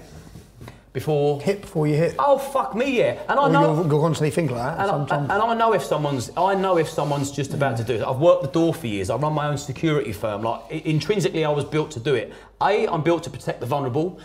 I've got a keen eye for detail. I can see what's going down. I can read the fucking situation, the atmosphere. I can fucking soak it up. Because as a young kid, I'm sitting with Reg Cray in Parkhurst. I've got fucking lunatics coming around my dad's house for meetings. I've got my dad. I can spot a psychopath a mile off. I know if someone's a switch victim, a switch merchant. So I'm always on the lookout. So, yeah, fighting a lot. When I got stabbed, I didn't deserve it. And what was that like after getting stabbed? You get stabbed how many times? 8 times? I got stabbed 8 times. Is that nearly dead? Unprovoked. Oh, yeah. Oh, it was I thought I was going to die. So if you've ever seen the film Chopper, when he gets stabbed in the courtyard and he pulls his t-shirt up and he's bleeding out and he's like, what does he say to the fucking matey boy? Bit bloody early for kung fu, mate. Doesn't realise he's been stabbed. So this fight kicks off outside a kebab house anyway. I'd just been to a fucking another town clubbing. Mental story coming back, but we ain't got all day, but that's a fucking crazy story how I even managed to get back to East Grinstead. And back then, nobody got stabbed in East Grinstead. Even now, it's sort of, you know, it's not like central London, it's not like Crawley. It was unheard of. It could have been repercussion for previous fights that I'd had. And you know what? Fair dues. I've never stabbed, let's make that fucking clear. I've never stabbed somebody up or fucking tooled somebody up. So you think, so what provoked that reaction from the fella? Do you know? Or did you, no, we think it's an unprovoked attack. Well, what they've done was... You're thinking it could have been, you could have hit someone a week before that, and they've seen you? Quite easily, because fighting was a regular thing. Okay. So, in a kebab house, and I've got food in it by this stage. So, I've got kebab in one hand, fucking can of drink in another, and as I'm walking out to come to the entrance to leave, and I'm with 2 other pals as well, who, they're not built like me. They haven't got that fighting spirit in them. And we shouldn't have to either. And there's a bit of a commotion outside the front. And someone else was getting it put on. These geezers, 4 geezers, nice big fucking Mercedes parked up, big black one, like a gangster mobile. Older than me, I was about 19, let's say 20 at the oldest. I can see it's going off. These geezers are putting it on some geezer. As we're trying to walk out, they've then put their attention on me, stuck it on me. My words were, and I've always used this word, don't act like a wally. That was it. Now I've got fucking, so there's 4 of them. 4 gangsters in a big Jeep, don't act like wallies. Yeah, don't be a wally. Like little 9-year-old lad. Yeah. Don't be a wally lad. Could have been, yeah. Grow up! But, so, can in one hand, kebab in the other, 2 mates behind me, 4 geezers fucking giving it plenty. Something to me, don't be a wally. Anyway, all the attention's now on me. This geezer in front of me is gobbing off. He's fucking raring at me. Mate, like my old man was raring at me before. It's like, right, okay, I'm going to be in trouble here. Fuck, I'm going for this. Funny enough, the bloke that eventually stabbed me didn't say a word. He was just standing there in silence, just staring. I didn't think he was a problem. For someone who's so good at reading situations, this geezer had my full attention. He's gone for me. So I've managed to lean back, drop the kebab, drop the can of drink, get a good shot on him. Lovely. Here we go, we're on. Anyway, I've had a fight with this bloke, got the better of him, left him horizontal as I've turned around because I knew there was more of them. And in my head, I'm thinking, fuck me, I'm with 2 blokes that haven't got a fight in them. Sorry. If they're watching this. Should we name them? Yeah, no, we won't name them because one of them I still love with every beat of my fucking heart. Should we name the other one? No, I'm only joking, I'm only playing. No. So, as I've turned round to see who was coming at me next, the geezer that was silent, bam, he's come into me. Now, I thought he'd hit me. I thought he'd just gone boom and hit me. Oh, it's like, fuck me, that's a heavy one in the solar plexus. I've got a lump that sticks out there. You'll be able to see that. Yeah. So that's the first one that's gone in, and I didn't realise. So he's gone bosh, stabbed me. Like, cool, fucking hell. So I'm still going for it. Boom, boom, boom. I just think he's giving me fucking shots, but he's not. He's plunging a knife in me. I'm trying to throw shots at him. I'm losing energy quick because I'm bleeding out. Okay. I'm trying to punch him, I'm then trying to fucking bite him. I lost the sort of it. Like the adrenaline went quick. The adrenaline kicked in quick, but also I lost it quick. So by the time I'm trying to throw shots at him, there was no power in him. By the time I'm trying to sink the teeth into him, I sort of almost feel like I'm falling unconscious. I'm fucking losing here. Everyone's screaming, Liam, he's got a knife, run! When I've looked down and seen myself absolutely fucking covered in blood, no problem, I'm running. So I'm on my toes. And if there's one thing I can say, luckily I'm here to live another fucking day. You get into an altercation now because every fucker's carrying a blade for one reason or another. Either someone wants to be a gangster or they want to protect themselves from a gangster. You see somebody pull a blade on you, don't be a fucking hero, run, because life is a beautiful thing. And if you get over that, fucking drop your ego and fucking hit the bricks, run, you can have a beautiful life ahead of you. It ain't worth losing your life over a bit of pride. Put it on the pavement and run. So I've done a runner. And I've climbed over a bank, pulled my t-shirt up. Mate, fucking puncture wounds teabagged all over me. Oh, done me like a kipper. And it was coming up my body. The last one was in my head, but it didn't make a big dent. There's a massive Mars bar under there. You can see that. So that's not that big, innit? Fucking, so he's working his way up. Long and short of it is, I've managed to get to fucking safety, got to the train station. Before I know it, I wanted a Ribena light. Hey, buddy, you all right with this? Just get me a Ribena light. I remember that much. Yeah, mate, they're lovely. On the light back then and all? Bruv, they're lovely. So I've got in the ambulance and I will say him, fuck it, it's my best mate, Shane. I love him to fucking pieces. Okay, I know Shane. Yeah, you know Shane. Shane was there. Shane was a lot more worried than me. Shane's in the back of the ambulance crying his eyes out and I'm having a laugh with the fucking geezer who's like sort of patching me up and stitching me up. CID were there. As soon as I knew I weren't going to die, I don't know whether this is a defence mechanism or it's just in me, like, it's never bothered me. Even afterwards, it hasn't bothered you? Never bothered me. I mean, now PTSD is a big thing. Massive. I got signed off, well, not signed off, I got diagnosed with PTSD because I kept going out fighting afterwards. It didn't deter me from fighting. If anything, it made me worse. If, like, I feel threatened, bam. There was an incident where another I'm trying to say all this just to explain the anger that was in me and also what turned me into this fucking I don't give a fuck machine. If it's on, it's on. If I feel threatened, it's on. I'm going for it. And consequence didn't even come into the equation. But back in the ambulance, my mate Shane's crying. I'm having a laugh and a joke. CID have come back and forth. I got discharged from hospital or I just discharged myself. I took my own fucking stitches out. And as I'm laying in bed with all these stitches in me, it fucking hurts getting stabbed. Afterwards, once the adrenaline's wore, it's like, oh, that's fucking sore. And me and my mates always have a laugh, and they're coming around and they're fucking making me laugh. And I'm like, mate, you've got to stop making me laugh. Every time you make me laugh, this one here in particular, fucking hell, killer. So that was the stabbing incident. I've not fucking mentioned that for years. No, get prosecuted? Did they get caught? They didn't get caught. I'm not going to say too much. A, I'm not here to be a gangster. B, I'm not here to fucking bubble myself up. It got dealt with. Of that, I made sure. End of chapter. We move on. Everyone's still alive. So it's not, you know, I'm not proclaiming that I'm a cold-blooded killer. But it got dealt with. At this time, was you talking to your dad? Well, we need to get, because your dad ends up getting 18 years, right? Dad ends up getting up 18 years. What we've heard, because the stuff we've heard so far, does that carry an 18-year sentence? the minute? Was there other victims? What point? At what point? Does he come back into your life? Is there, like, and then at another point, because people throw this at me, yeah? Your dad, this is where it's such a small, mad world. Your dad ends up being a leader of the English Defence League or a spokesman for the English Defence League, no? Yeah. I leave the English Defence League in 2015, then your dad joins. And mad, no?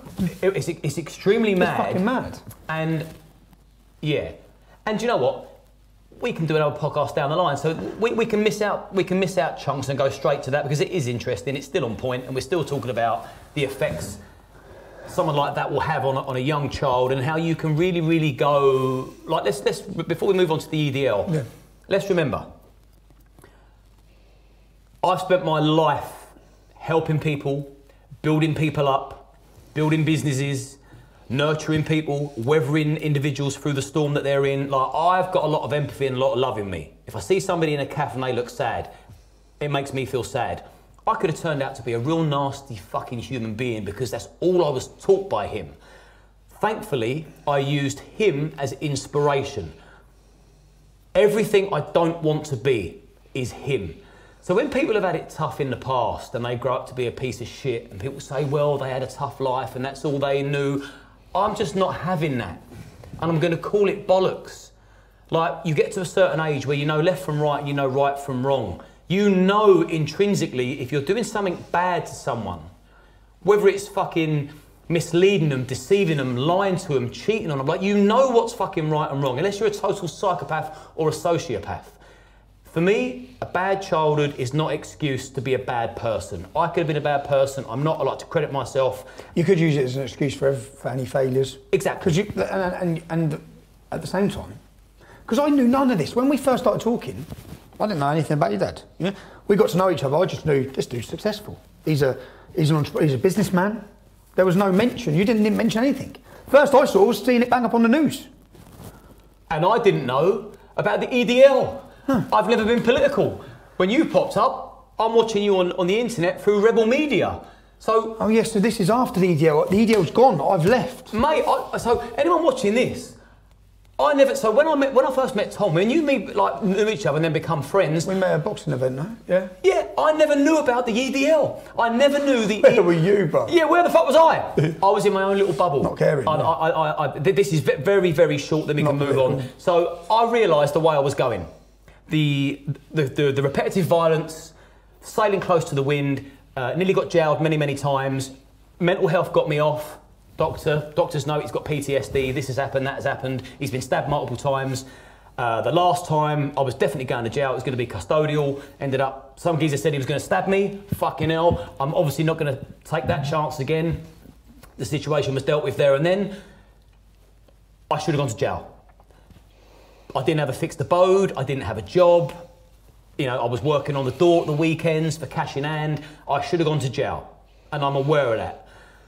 I had like a eureka moment. I like my liberty. I don't want to go to jail. I managed to get a job through a friend, get me a job interview. He got me a job interview. I blagged my way through this job interview. Job interview doing what? Doing travel. Worked in the travel industry, mate, and I've done very well. Selling holidays? Selling holidays. But you would be good at that. Just by naturally knowing you, because you're very good with you've got the gift of the gab. Over like a lyrical genius. Over the phone. Yeah. Over the phone. Over the phone. Yeah. And was this your first proper settled job? So yeah, it's probably it's worth mentioning. I was destined for jail. I was aggressive. I was violent. I've got to be clear. I was no bully. I didn't exploit anybody. I was a defender. I was a justice warrior, and a lot of fights I would have. Don't forget, I was going out clubbing all the time. And back when we were younger, it was violence everywhere. It's easy to get in fights. I was either going to stay in or I'm going to go out. And if I see somebody in trouble, I'm intervening. Which is what made me fucking great as a doorman. Because then I'm fucking sober as a judge looking round, and anybody that I think is going to pounce on somebody for no fucking reason, I'm dealing with them. So it's always been in me to fucking protect people. But I was going to go to jail. I then went to the woman that was behind the counter at the club I used to work at the time. She was 8 months pregnant, very visible. I said, I need you to come to court with me. I need you to say that's my baby and we're a couple, because I'm going to go to jail. And I've had this moment. I don't want to go to jail. I love life too much and people depend on me. I then said to my mate who I was living with, who I got working the door, Jay, he fucking loved working the door. You never would have rumped as many birds as you did if you weren't working the door, geezer, be honest. He knows it. So I said to him, mate, get me an interview. I need a job. I cannot go to court with no job. I then went and got a rented accommodation. So by the time I come to court, now in my defence, the guy didn't press charges against me. It was the police, because after that, people saw this bloke go fucking through a shop front window, and I'm still throwing fucking lefts and rights. A load of rugby lads have then come up, and it looks like I'm the aggressor, so they start fighting me, so I start fighting them back. I'm outnumbered, so I'm then fucking taking my belt off and doing what you do to defend yourself. So to the naked eye, I looked like I was very much in the wrong. I wasn't. I was reacting to a direct threat. And this geezer was a known lunatic as well. He's now dead.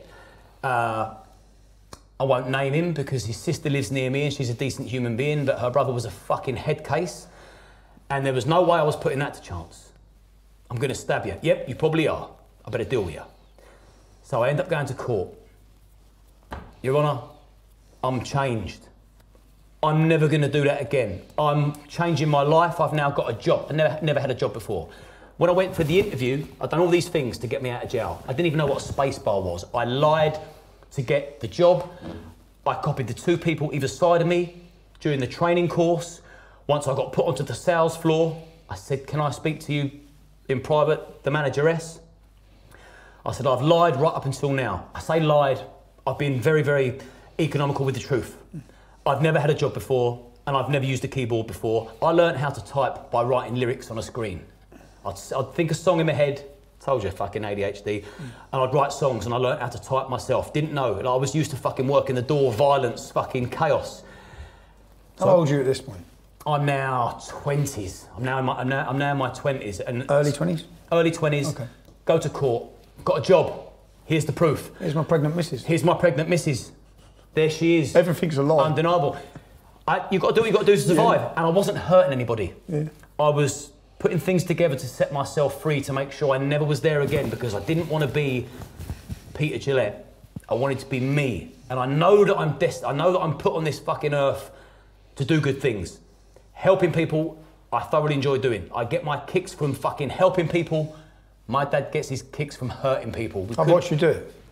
You have seen me do it. Even recently, you was disappearing up north. Well, when we were meant to meet up, you said, I've got to go. I think my mate's in a bit of bother, a bit of trouble. I'm going to go up there. I've seen you do it loads of times. Geezer? Well, you've done it for a month for me. You come and babysit me for a month. I flew to Spain several times. We went on yeah. Turned me into a gym freak again. That's what gets me to sleep at night. I like helping people. I like steering in the right direction. So that was that. I didn't go to jail. They gave me one. I'll show you the news article. It says attacker wept in the dock. I didn't. You pretended to cry. I didn't. What I done was, because I was prepared. Like I'm meant to go to jail. Yeah. And I probably would have never come out of the system. If I'd have gone in jail, you'd have thought you got more angry. Yeah, without a doubt. If I was as angry and as fucking game as I was back when I was younger, I would never ever would have come out. I'm sure of that. But something happened. Something changed. I wanted to live a fulfilled life. So when he said, we are not going to give you a custodial sentence, I done this. I said, you will never see me here again. And they haven't. Would you say that's the moment your life took a different direction? Oh, without a doubt, yeah. I pushed it and pushed it. So like anything I do, I throw myself into things. I commit 100. We're addicts. I'm an addict. Yeah, so in anything. If I go to the gym, I go 3 times a day. I always say, if I have a biscuit, I have 100. I always say to Tom, kids, we're addicts. We're lunatics. So I gave it 110%. I didn't just do well on the sales floor. I was then the success story within the company. When people would come through on the training courses in their batches, they would say, this guy Liam, they called me Harvey on the phone. I then got promoted. I then had my own team. So I'm now managing a team of people, training salespeople, building salespeople up. I took the bottom office right up into the top 5. Then I realised my performance took a massive nosedive after that. When I realised that actually I want to do my own thing. I want to build my own business. Was it that you wanted to build your own business, or was it that you were, I'll say myself, like, I can't have a boss. That's me. Don't tell me what to do. Yeah. For me. Was it that, or was it that? It was all of it. I think a good... Yeah, I need to be the boss. Good driving force to build your own business is, yeah, you've got to ask yourself, do I like being told what to do? If I'm 5 minutes late somewhere, do I want to look at some fucking wank stain looking at his watch going, that wasn't for me? Or do I want to be the wank? Or do I want to be the wank stain looking at the watch? But you know what? Because of that, I've made sure I've never been the wank stain. I've never been the wank stain. Like, I give people, like, you know what? The stats don't lie. Everything is based on performance for me. Meet me in the middle. You know, add value to my life, to my business, to anything, to my if you add value, you get as much freedom as you want. Anyone that's ever worked for me, it's like, if you perform and you're reliable, you can treat this like it's your own business. Like, you ain't on the clock, you know, it's a fair exchange. So, yeah, it's made me a decent boss as well. But during the time as well, this is how I rekindled with my dad again. So remember I told you, going back, remember I told you the drugs were escalating? Yeah. So as I'm making my exit, when I'm a kid, 15, 16, my dad's now hitting hard drugs. Hitting heroin. Okay. He's also got his young girlfriend involved in heroin. The 16-year-old he was with. He then started taking heroin with my cousin who's the same age as me, Graham, who's now sadly no longer with us. His heart gave up 3 or 4 years ago because of years of drug abuse. Now when he was 16, my dad was taking heroin with him. I was next on the list, geezer. I was next in line to take heroin. My dad, everything he was doing, he shared with me, he gave to me, he encouraged it. It was going to happen. I cut the cord and I ran to my saviour, my mum and nan. So this all sort of is entwined, because as I'm doing this normal job, I've now got a normal life. And you're succeeding? I'm succeeding, I'm getting promoted. How's that feel? Great feeling. It's like, wow. Had you ever felt feelings like that? In your childhood? No. I was showered with love by my mum and my nan, but I'd never really... achieving something off your own back, from your own actions, it is a powerful thing.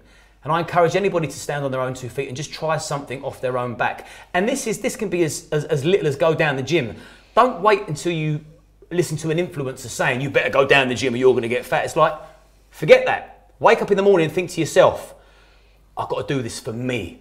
Encourage yourself. So if you do something off your own back, off your own encouragement, off your own motivation, that's a hell of a feeling when you succeed at something. So I was taken abroad, travelled the world, business class.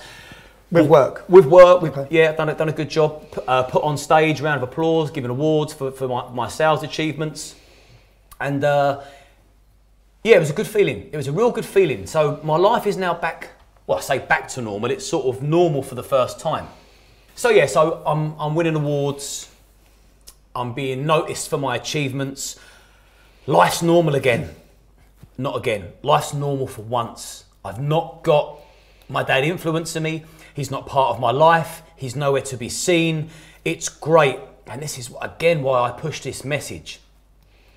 There is no obligation to spend time with anybody you don't want to, whether they're blood relative or not. Like, you don't choose who your family are. You don't decide, oh, that's my uncle. It's like, he's your uncle, fucking out of pure chance. If he's no good for you, fuck him, don't ever ring him again. It goes with your mum and your dad and your brother and your sister. You know, anyone that's a fucking toxic leech around you, like, you're obligated to make sure you are happy and content. Your happiness is nobody else's responsibility other than your own. So you've got to start making some serious decisions. It's a process of elimination. You're bad for me, you're gone. So life was great. I'm enjoying work. Again, I was addicted to work. I'll be working fucking 7 days a week on Sundays. My friends would ring me, I'd say, be quick, I'm at work. Like, I literally lost contact with a load of friends, made new friends because you had a sales board and I'm in competition with them all, friendly, and I'd also help people that I was against. Fucking story of my life. However, I get a call one day. My life's normal again. I'm winning. I'm really, really winning. My fucking mum was proud of me. My cousin who sat there sent me a lovely letter with future millionaire written on it. Something like that, you know. It was lovely. Life's normal. The phone goes in the call centre I'm working. My name was Harvey on the phone. Harvey, I'm on a call. Get him a call back. Harv, you've got to take this call. Liam, you get called Liam at work. It's serious. Liam, you've got to take this call. Okay. Hello? Liam, I won't say, it's one of my dad's sisters. I won't say her name. None of my dad's sisters fucking care for him. My dad's one of 7 or 8. Although he has got one. He's got one weasel brother. Fucking shame on you as well, because you know what he's done and said to your wife, and you still stand by him, knowing that he's doing 18 years for unthinkable things, and you're still standing by him, you fucking weak cunt. Anyway, I look forward to seeing you for a conversation one day. There's a few people you're seeing. Yeah, it's a fucking list here. But do you know what I mean? A few of these people need to be accountable, and they need to be confronted, because all these sneaky little wankers, it's all behind a keyboard. It's all done in secret. It's like, fucking own it. You believe in the fucking sex case and you want to stand by him, have your picture taken beside him. Fucking have it on the mantelpiece. This is my brother, the nonce. He's doing 18 years in Albany, but he's my brother and I love him. But you do it secretly, and you're a fucking rat. Anyway, if my brother was a fucking nonce, he'd be off the firm straight away. I'd fucking put him in a coma. Just like I testified against my own father for being fucking disgusting. Couldn't give a monkeys. I loved him, I still do. He fucking raped children, had to go to jail. I was part of that process. We'll come to that. That is my greatest achievement. This phone goes, Liam, it's such and such, one of his sisters. Your dad's in a coma. He's overdosed on heroin. I hadn't seen him for years. In my mind, I was detached. Did they think he was going to pass? Is that why they're ringing you? Oh, yeah. Yeah. Like, it's game over for him. Goodbye. He got raided. 4.5 ounces of smack was on the table. How much he consumed, we don't know, but it would have been enough to fucking kill an elephant. He swallowed it? Constitution was so fucking sky high, bam! Oh yeah, and by this stage he was fucking, he weren't just smoking it, he was banging it up in his groin, fucking spraying blood all over people's fucking toilets, and this is just fucking more outrageous stories. Could have been me.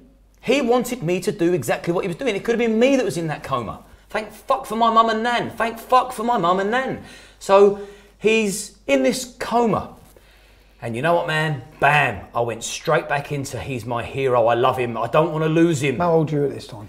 In my 20s now, mate. What, mid-20s? How long have you been working it? How long from joining this career, how long did it take you from going into sales to getting to this position of running the office, doing really well, feeling like a success? Well, I got the promotion after this. After the dad thing? Yeah. I overcome that as well. Okay. And you may think it wasn't you in the coma. What was there to overcome? I'll tell you what. Your dad's in the coma? You look at your dad laying in a coma. Although I did do something remarkably outrageous, which what did you do? Which my cousin will vouch for me.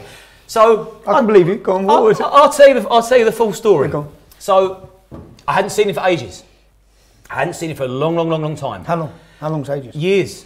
4 years, 5 years? Yeah. Okay, so you've gone 5 years with no contact from your dad. I disconnected. He was damaging, he was bad, he was abusive. I didn't realise it. You asked me earlier, when did I realise about the different levels of abuse? I can tell you about when I realised about the sexual abuse when we get to that stage. Okay. But at this stage, I'm now going to Crawley Hospital. My dad's in a coma. I then turn up, I then walk in, and everyone's in pieces. How the fuck he had so many people upset, I don't know. They should have been thinking, thank God for that, this cunt's gone. But no one knew the severity of him, just how bad he was as a person. Bit like the Jimmy Savile's mate, he does everything in plain sight. It's only Pete, that's what he does. Anyway, I walk in, he's got tubes hanging out of him, he's in the coma. Doctors basically put me in a private room. The chances are strong you're going to lose your dad. I'm crying my fucking eyes out, geezer. I'm devastated. I fell to my knees. I fell to my fucking knees as I walked in there. I couldn't believe what I was seeing. Screamed. Well, if you haven't seen him for 5 years and he's took a deterioration in the drugs, did he visibly look bad compared to what you last remembered? Oh, yeah. Yeah, he now looked like a fucking skeleton. Okay. His where his feet were hanging out the bottom of the fucking sheets, his toenails were like that long and black. He's in a bad place. And he was always very vain, always looked after himself, very a clean freak, OCD. That's probably where I get it from. Yeah, he was core. He wasn't even half the man. In fact, he's not even a man, full stop. He's a turd, so he wasn't even half the turd. That's the best fucking way to describe it. He wasn't even half the turd he once was. He was like a fucking pebble of shit now. But love is love, and you can't help how you feel, and you certainly can't help who you love. And I fucking still obviously loved him dearly, and it like felt like I was being stabbed again. I fell to my knees, I cried my eyes out, and I fucking gasped. And the doctor said to me, your dad's gonna die. And this went on for a few days. And in between that, I weighed one of his mates in as well.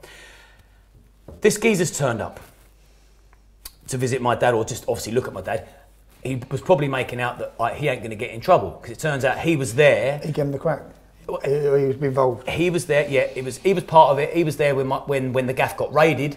They couldn't nick anybody because my dad swallowed the evidence. Anyway, I'm there looking at my old man in a coma. I'm in absolute fucking pieces. This geezer's come in. A junkie. He obviously was, but he weren't like a fucking. You wouldn't think. Yeah, he wasn't a stairwell junkie. Okay. Yeah, you could tell he was a drug user. Tell he was off key. Looked like a fucking madman. Buoying me off as well. Buoying me off. Calling me son. Talking to me like I'm a fucking child. By this stage, I'm a fucking fully grown man.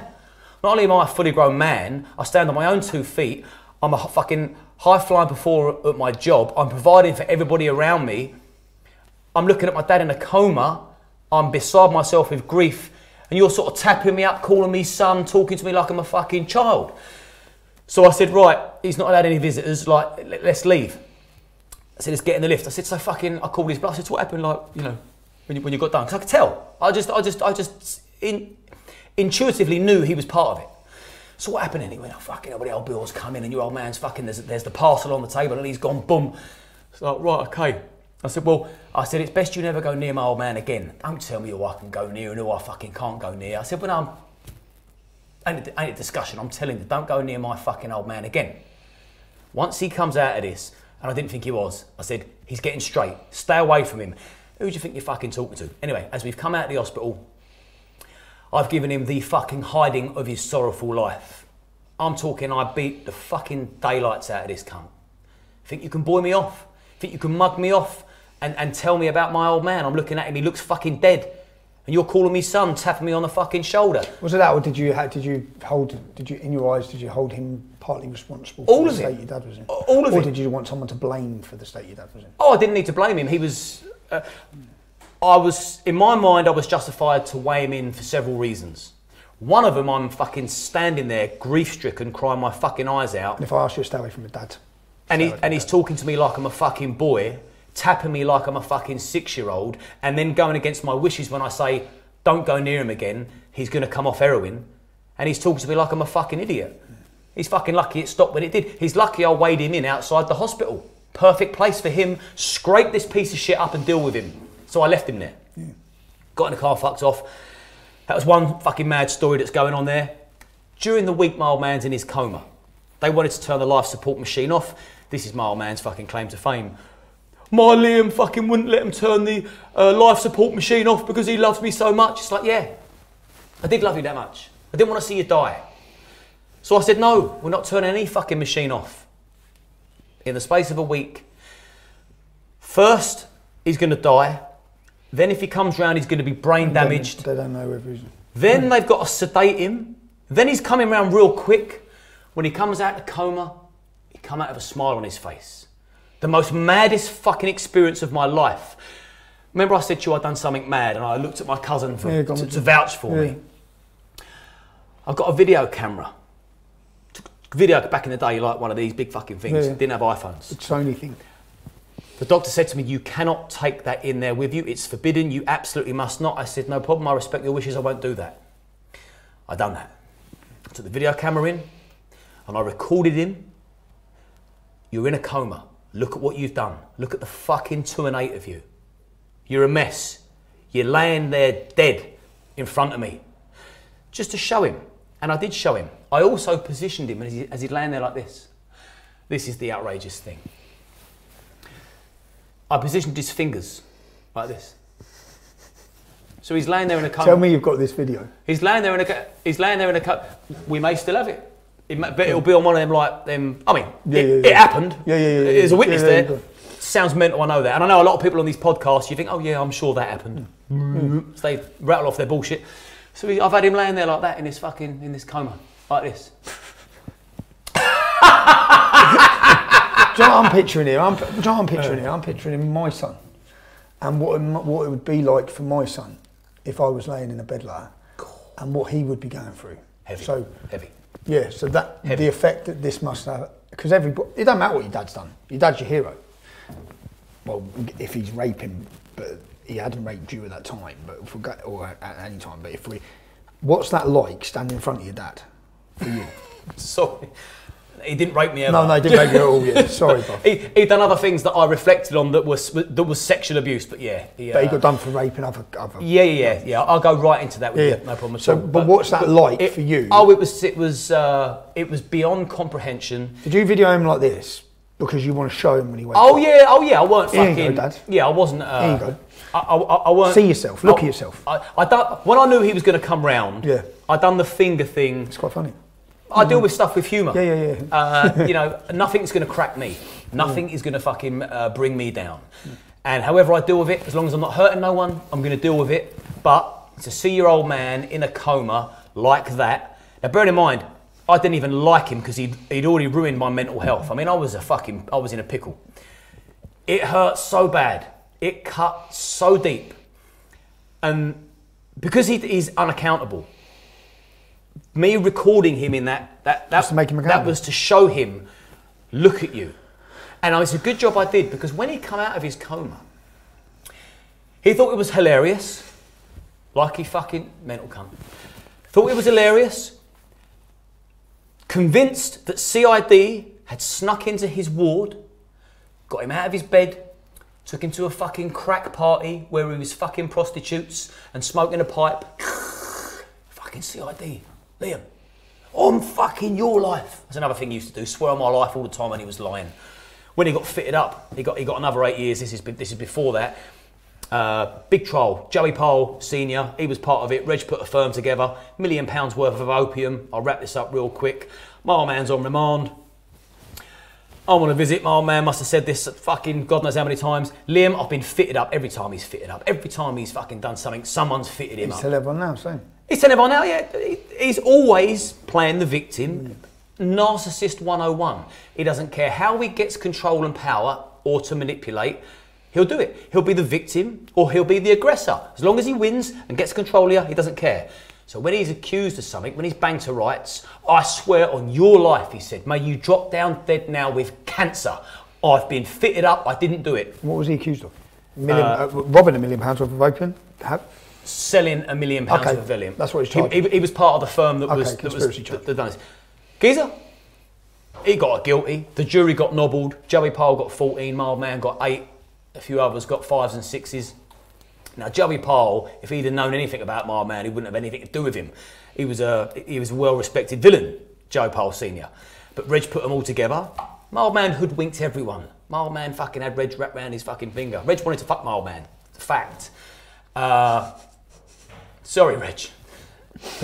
These hardened villains that fucking have got Cray paintings up are going to be like, ow, that's like blasphemous. It's like, no, it is what it is. He was gay. He had a boyfriend towards the end of his sentence. And yeah, don't think for 1 second he had a fucking younger bloke in his cell day in, day out and didn't want to fuck him. He did. Like, anyway. My old man, swear on your life, may you drop down dead with cancer if I'm telling a lie. I've been fitted up, I'm innocent. Mate, not even a year later, he's on Scotland Yard, on the telly. Oh look, there's Peter. Oh look, there's Peter's car. Oh look, Peter's getting out of the car, undoing his boot. Oh, he's got 2 bin liners full of opium, putting them in somebody else's boot. Oh, they had him on record? Recorded the whole fucking thing. They'd all been under surveillance.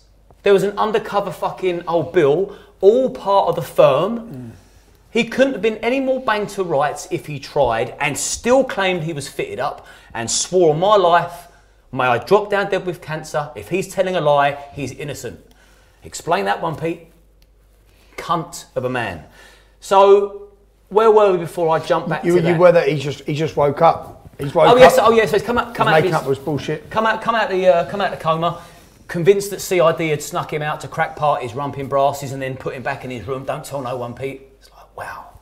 He also was convinced that above Crawley Hospital... Was he convinced from this because he's in the middle of a mental psychosis? Oh, yeah. Period. Still completely tripping out. I mean, he took like an amount of heroin that would fucking would kill an elephant. And he's probably seen all these things, possibly, yeah.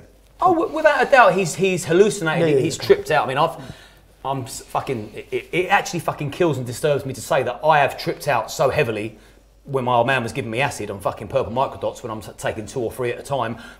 I fucking seen things that didn't happen. But when I come off the trip, I knew, cool, those drugs were heavy. But he's come out a week. He still thinks How it's long was going he in a on. coma? In a coma for a week. Okay. He also believed, it's all, again, very sexual with my old man. He also believed that above Crawley Hospital is a big lake. And there was a swan. And he'd walk up to this lake and he'd stand by the side of the lake. And there'd be a swan. It would swim to him. And then it would turn into a nurse, half swan, and he'd be having sex with this fucking swan nurse by the side of the lake. Then he'd do his business. And is he telling you this? Yeah, once mate. he comes out? Geezer, 4 months later. Dad, come on, bruv. 4 months later, so when he came out of coma, he's shuffling around, shuffling. I mean, anyone that's anyone that's fucking been hooked on smack, or has clucked, or has, whatever. In recovery, you do this shuffling thing. You scratch your legs, you fucking, it's, I would never ever fucking wish that on anybody. Although he fucking deserved it, and I'm glad he went through that, and I hope he's going through it now. Did he come off of that then? Did he get clean? Eventually, he did get clean off heroin. 4 months later, after coming out of hospital, though, I've took him down Tilgate Park. Anyone from Crawley will know Tilgate. They'll know the lake. They'll know where people do the fucking canoeing, and they'll know where the swans are. Me and my old man, I'm trying to. The half nurse one. Bruv, Swan has swum up to us. He's gone. You see? You know the swan. You know the swan. Right. Yeah, they probably think we've got bread. You fucking mad cunt. So. It's not here to fuck you, Pete. Yeah, Pete. That's not a nurse. I'm going to turn into a nurse, bro. Yeah, it's a true story, mate. Well, and that's what he was. I'm so glad that he's here because he can vouch for all this because it's so outlandish. So anyway, he's then. And is your relationship at this point? He's come off smack. Are you having a normal relationship with his dad? I've forgiven him for everything because I'm hurt. What's your mum and nan saying about this at this time? Horrified that I'm back involved. That I'm back in touch with him. Yeah. What's your work life going like? Horrified. How are you back involved? Work life was keeping me sane, but I was struggling because if I've ever had PTSD, it will be from when I saw him in the coma. Not when I got stabbed. The drug-induced psychosis that I stayed in for about a good 3 years, where I was crippled with anxiety, lost my mind. I'll be laying in bed, mate, when I was a kid, where he'd fucked my mind up so badly with drugs. I had a girlfriend, she had come, and we was too young to even spend the night together. That's how young we were. She would go home, we'd fucking watch a film, and I'd be laying there and I'd think she was there. Her name was Katie. Katie, is that you? Then I think, oh, it's a fucking ghost. I'd put my head under the covers. I thought figures were in my room. I was fucked from the drugs he gave me. So that was very damaging. And when they say no to drugs, kids, like, say no to drugs, kids. It's lucky I came back from it. That was very, very fucking disturbing. Seeing him in a coma was disturbing. I then forgot all of the fucking atrocities he'd committed and how he treated me because I'd seen him dead.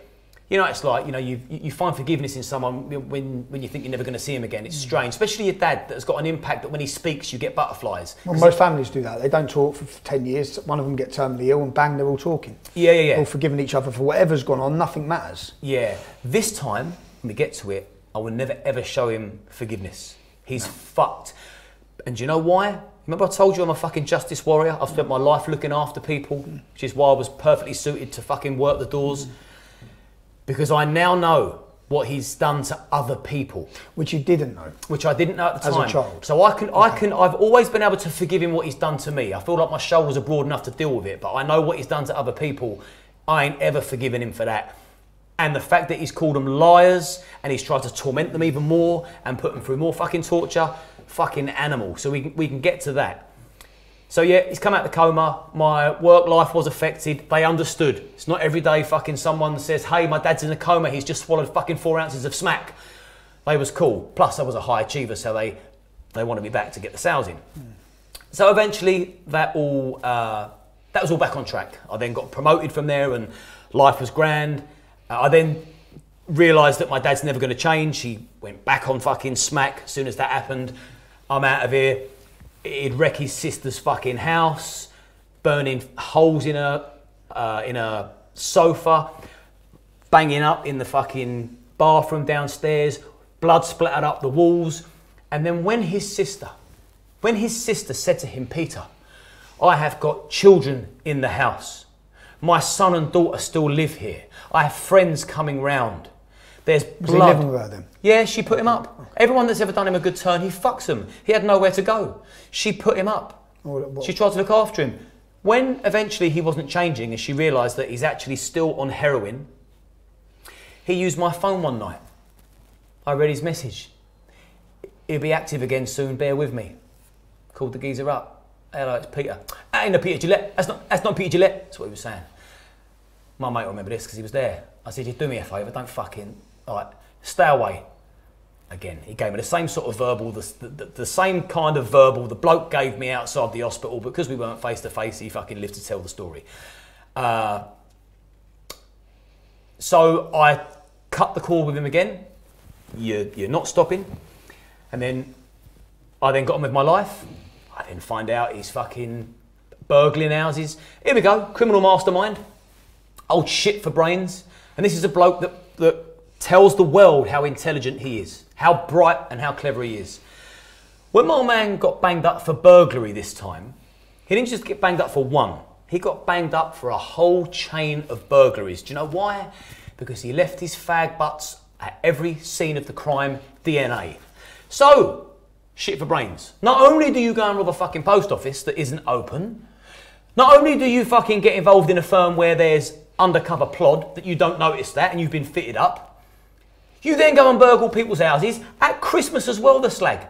He burgled people's houses at Christmas, but he left the butts of his snout at all the different addresses that got burgled. His DNA, he got done for the lot. Absolute brains of a fucking rocking horse, the geezer. So that was in my way again. I could get on with my life. From there... You're still in sales? Have you left sales? Set up your own business? At what point did you do that? I set up my own security firm 2009.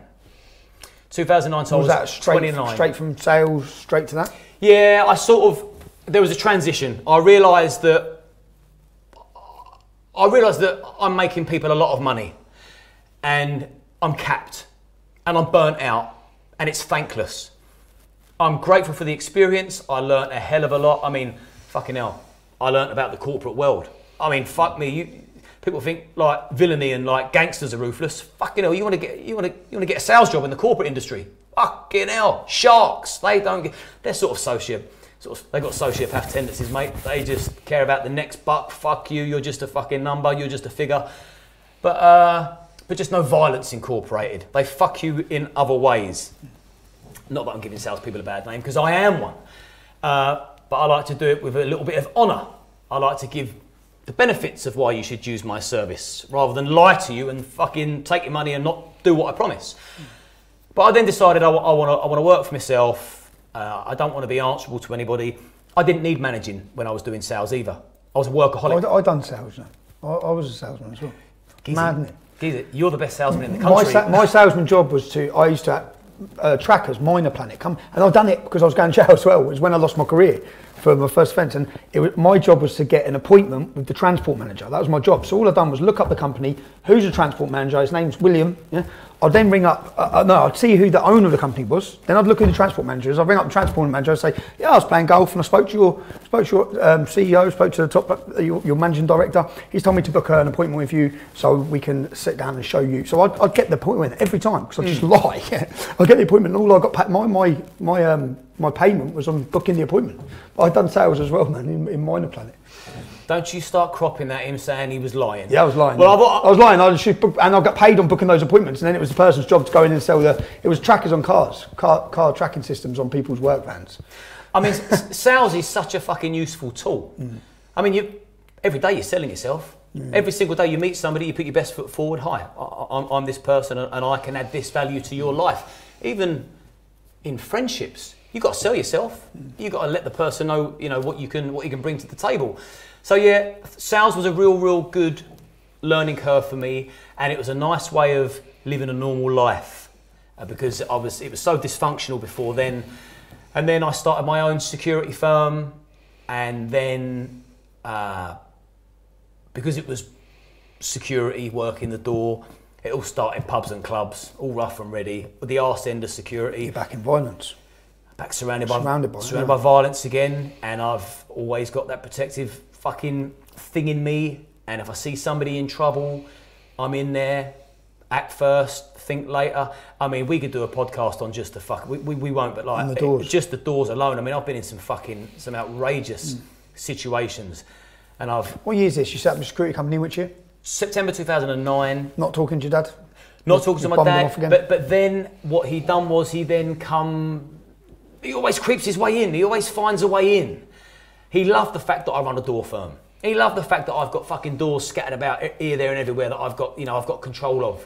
He loved it. Oh yeah, my boy runs a fucking door firm. He's using it as clout for him. And then to fast track, because we could talk about doors for ages. Yeah, how do we get onto? Well, I'll tell you, because it's business, and I started talking to him again. When his dad died, I don't refer to him as my granddad, I call him his dad.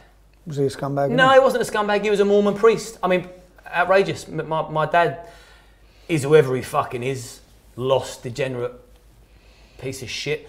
But he's got a sister who's a Jehovah's Witness. And his dad was a Mormon priest. Her heart's in the right place, she'll be watching this. You fucking drive me mad with your text messages trying to preach God to me and Jehovah, for fuck's sake. Chill out. And his old man was a Mormon priest. His other brothers and sisters, I could talk to you about them as well. One of them we've lost recently, Andrew. He was lovely. He deserved to live. This is the heartbreaking thing. My dad's brother, Andrew, he deserved to live, and my old man should have died years ago. It would have saved a lot of other people's lives. But, so yeah, my old man started getting back into my life. And then what my old man used to do was... What year is this? He starts getting back in? In my 30s. His dad died. But you've set your company up in 2009. Where's your dad step back in? Fucking hell. Let's say 2010, 2011, something like that. Okay. It was a few years, because I kept him at arm's length. I've not spent much time with my dad in my adult years. Okay. I mean, it probably, because we're talking about him, it probably sounds like, fuck me, like Liam and his dad were like this, like, no. Maybe I may have spent in my adult life, let's just say 12 times with him. I've had 12 encounters with him. Every time he manages to fuck things up and ruin things and try and sabotage anything good I've ever done. So, and my nan used to tell me, your dad was jealous of you even when you was a kid, even when you was a baby. If somebody's giving me attention, he wants it. Anything. Typical narc. Christmas Day, he'll ruin it for everyone. Ruin it for everyone. Dinner gets served, picks up the turkey, I've seen more meat on a sparrow's knob. The fucking, whoever's been slaving over the fucking hob all day, well, that's disheartening. Birthdays. Anything that wasn't him being the centre of attention, he'd sabotage. And I've learnt about my old man the older I've got. So the business he was jealous of. He used me for clout when it suited him, but he tried to fuck things up. He'd go on Facebook. I've also got a fucking, I've also got a fucking younger brother in my town who's sort of 40 years younger than me, because my old man went on Facebook, started chatting up. This was before Facebook was a public forum that you would use to promote businesses. This was like when it was Friends Reunited. I was just about to say Friends Reunited. Yeah. Old school, weren't we? Yeah, that's when I was 18. Yeah. So this is a lot later than that. But he befriended somebody I went to school with. Met up with them, slept with each other.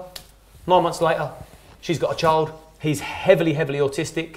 I've never met him, nor has my dad. I don't know what the fuck you'll be watching this. Don't know what the fuck you were thinking doing that. Crazy. Wow. In fact, what the fuck was you thinking? Never had the conversation with her. I have seen her once, and I looked at her and I was sort of gobsmacked and just looked at her in disbelief and thought, whoa. What, because she was having a relationship with your dad? One night, they was chatting each other up, and this is what he said. This is how much he thinks of himself. When he told the story, this is pretty graphic, this is going on Rumble, yeah?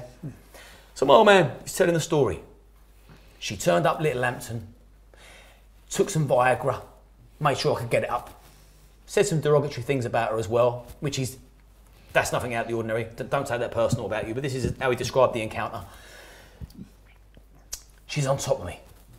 He goes, she knows I'm gonna come. She knows I'm gonna come. As I'm coming, she's pushed right down on me. She's sucking all the cum out of me, sucking all the cum. That's what he's saying, sucking all the cum out of me. Deliberately got pregnant. She wanted my baby. She rolled over. Apparently, my dad's words, I've just been fucked by the legend. Fuck. Mate, Simon, I've been fucked by the legend. I told you the story when he went to someone's funeral. You know, if we take the abuse out, we take a few of the other things out about his dad, there's some quite funny situations. This is the problem because he's such a lunatic. He could be a bit of a legend. Yeah, but that's dangerous, in man. a bad way. Yeah, he thinks everybody fucking loves him. Jesus. Yeah. Oh, bruv. I've just been fucked by the legend. It's like, no, she didn't say that. She never said that, did she? That's in your mind, Peter. He's a legend in his own underpants. That's the bottom line. So anyway, going back to fucking him sabotaging my business, he's then contacting. So this woman, she's not 9 months later, as a baby, nice one. Anyway, back to him sabotaging my business. He's then contacting my staff. You do know while you're standing on the door, Liam sitting at home with his feet up and fucking, you're getting paid that, and he's charging the client that, and boom, boom, boom. They're then calling me. I'm like, well, you do realise that is business. You do realise if it wasn't for me, you wouldn't have a door to stand on. But that's how it works. So why would your dad be doing that? Because he wants to sabotage anything. And he doesn't just do it to me. Okay. He does it, and I now know this. I've now learnt to know who he is. He does it with absolutely everybody he comes into contact with. There was a guy, a friend of his. Now this geezer, I won't say his name. He was getting married. Now anyone that knows my old man would know you would never invite Peter Gillette to a wedding because he would think it was his wedding day. Fact. He's made up stories about how he's been to a wedding before, and the groom's speech, he didn't really mention his bride. He just mentioned how delighted Peter Gillette was. He can't believe that Peter's turned up to his wedding. A round of applause for Pete. Mate, he's next fucking level narcissist.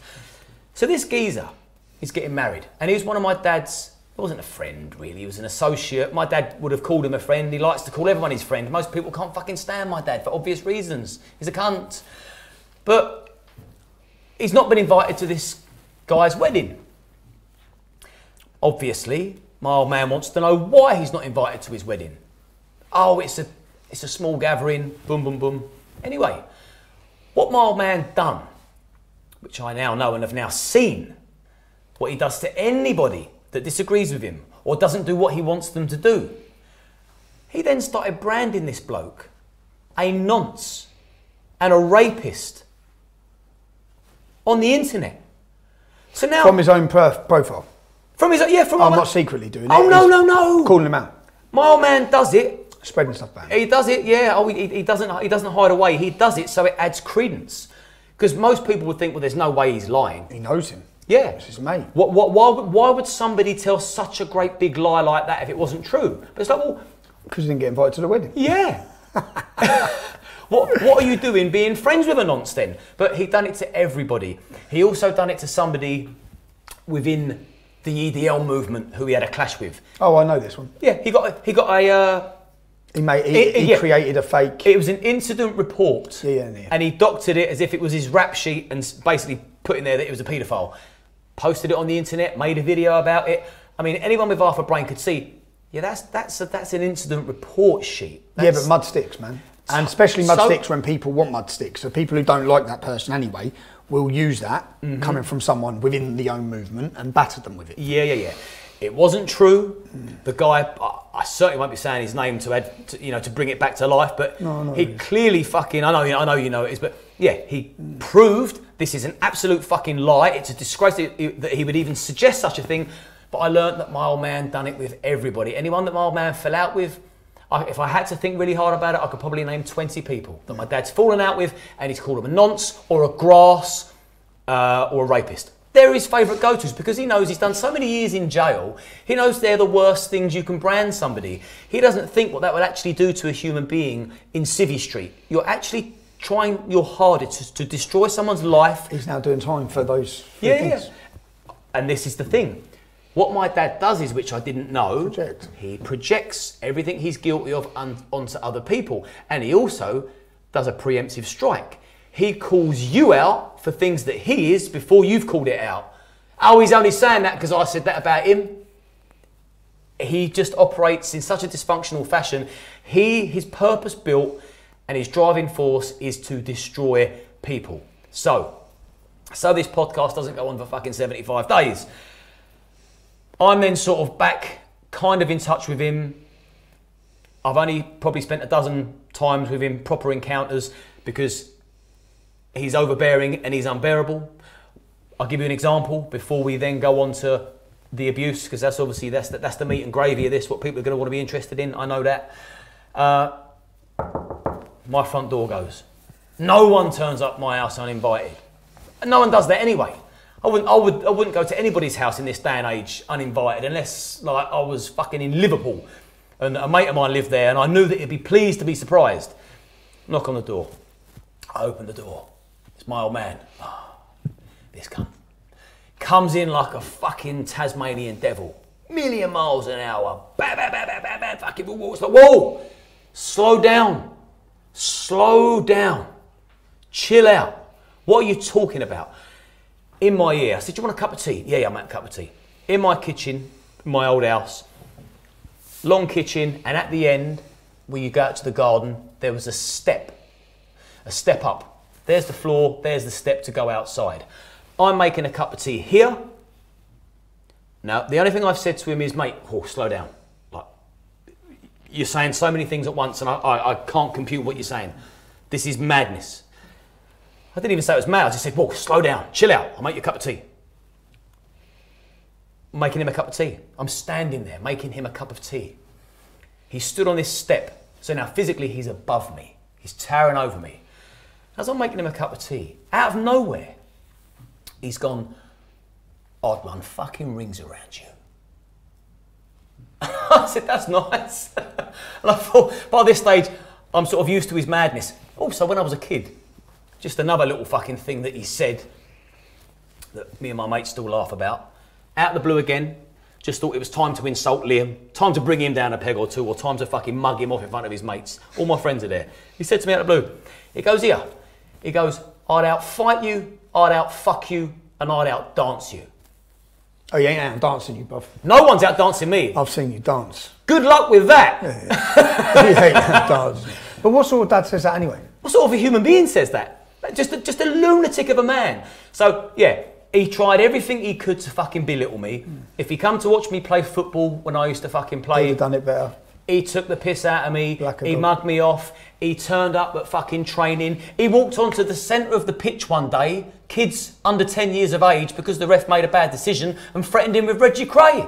We had letters all back from the football club. Oh, mate. Some poor fucking bloke refereeing Sunday League is being threatened with Reggie Cray. Because he, oh, God. Yeah, because he didn't call the offside. Yeah. It's like, mate, you mad cunt. So he stands over you. What for? Saying what? So yeah, I'd ring round. I'll run fucking rings around you for no reason. So I've laughed. I said, yeah, all right, yeah, whatever.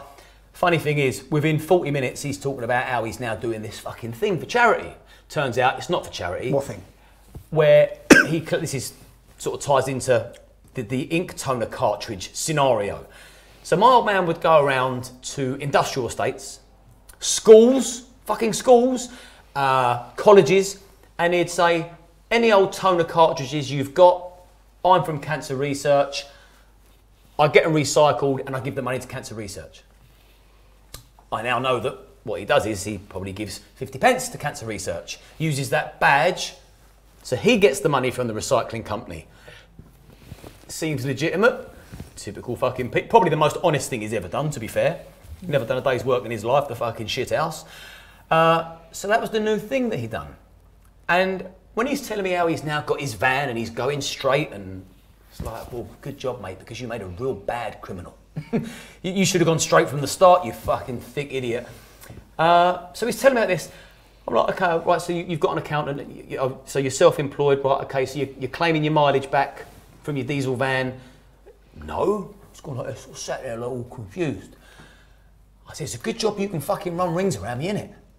You don't even know that you can fucking get your mileage back from your van, you prat. A minute ago, you were running rings around me. So he always funny enough, as we go on, and I say this because in time, and this is how you disarm someone that's abusive, you either fucking kick the daylights out of them, then you end up in jail, or you make them the butt of the joke and you ridicule them, which I superbly done, which ended up in court as part of his evidence to which hell, bro. We'll have to get to that. Yeah, I want the video. Yeah, you'll get the video, right? Yeah, let's put it in there. Yeah. It's, mate. People, it's coming, yeah? Yeah, we'll get onto it. Go on. People will think I'm not of sound mind. No, but, no. Yeah. So,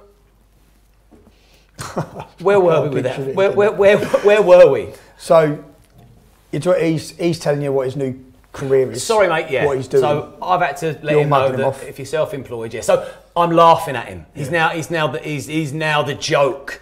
Yeah. See you later, dickhead. Off you go.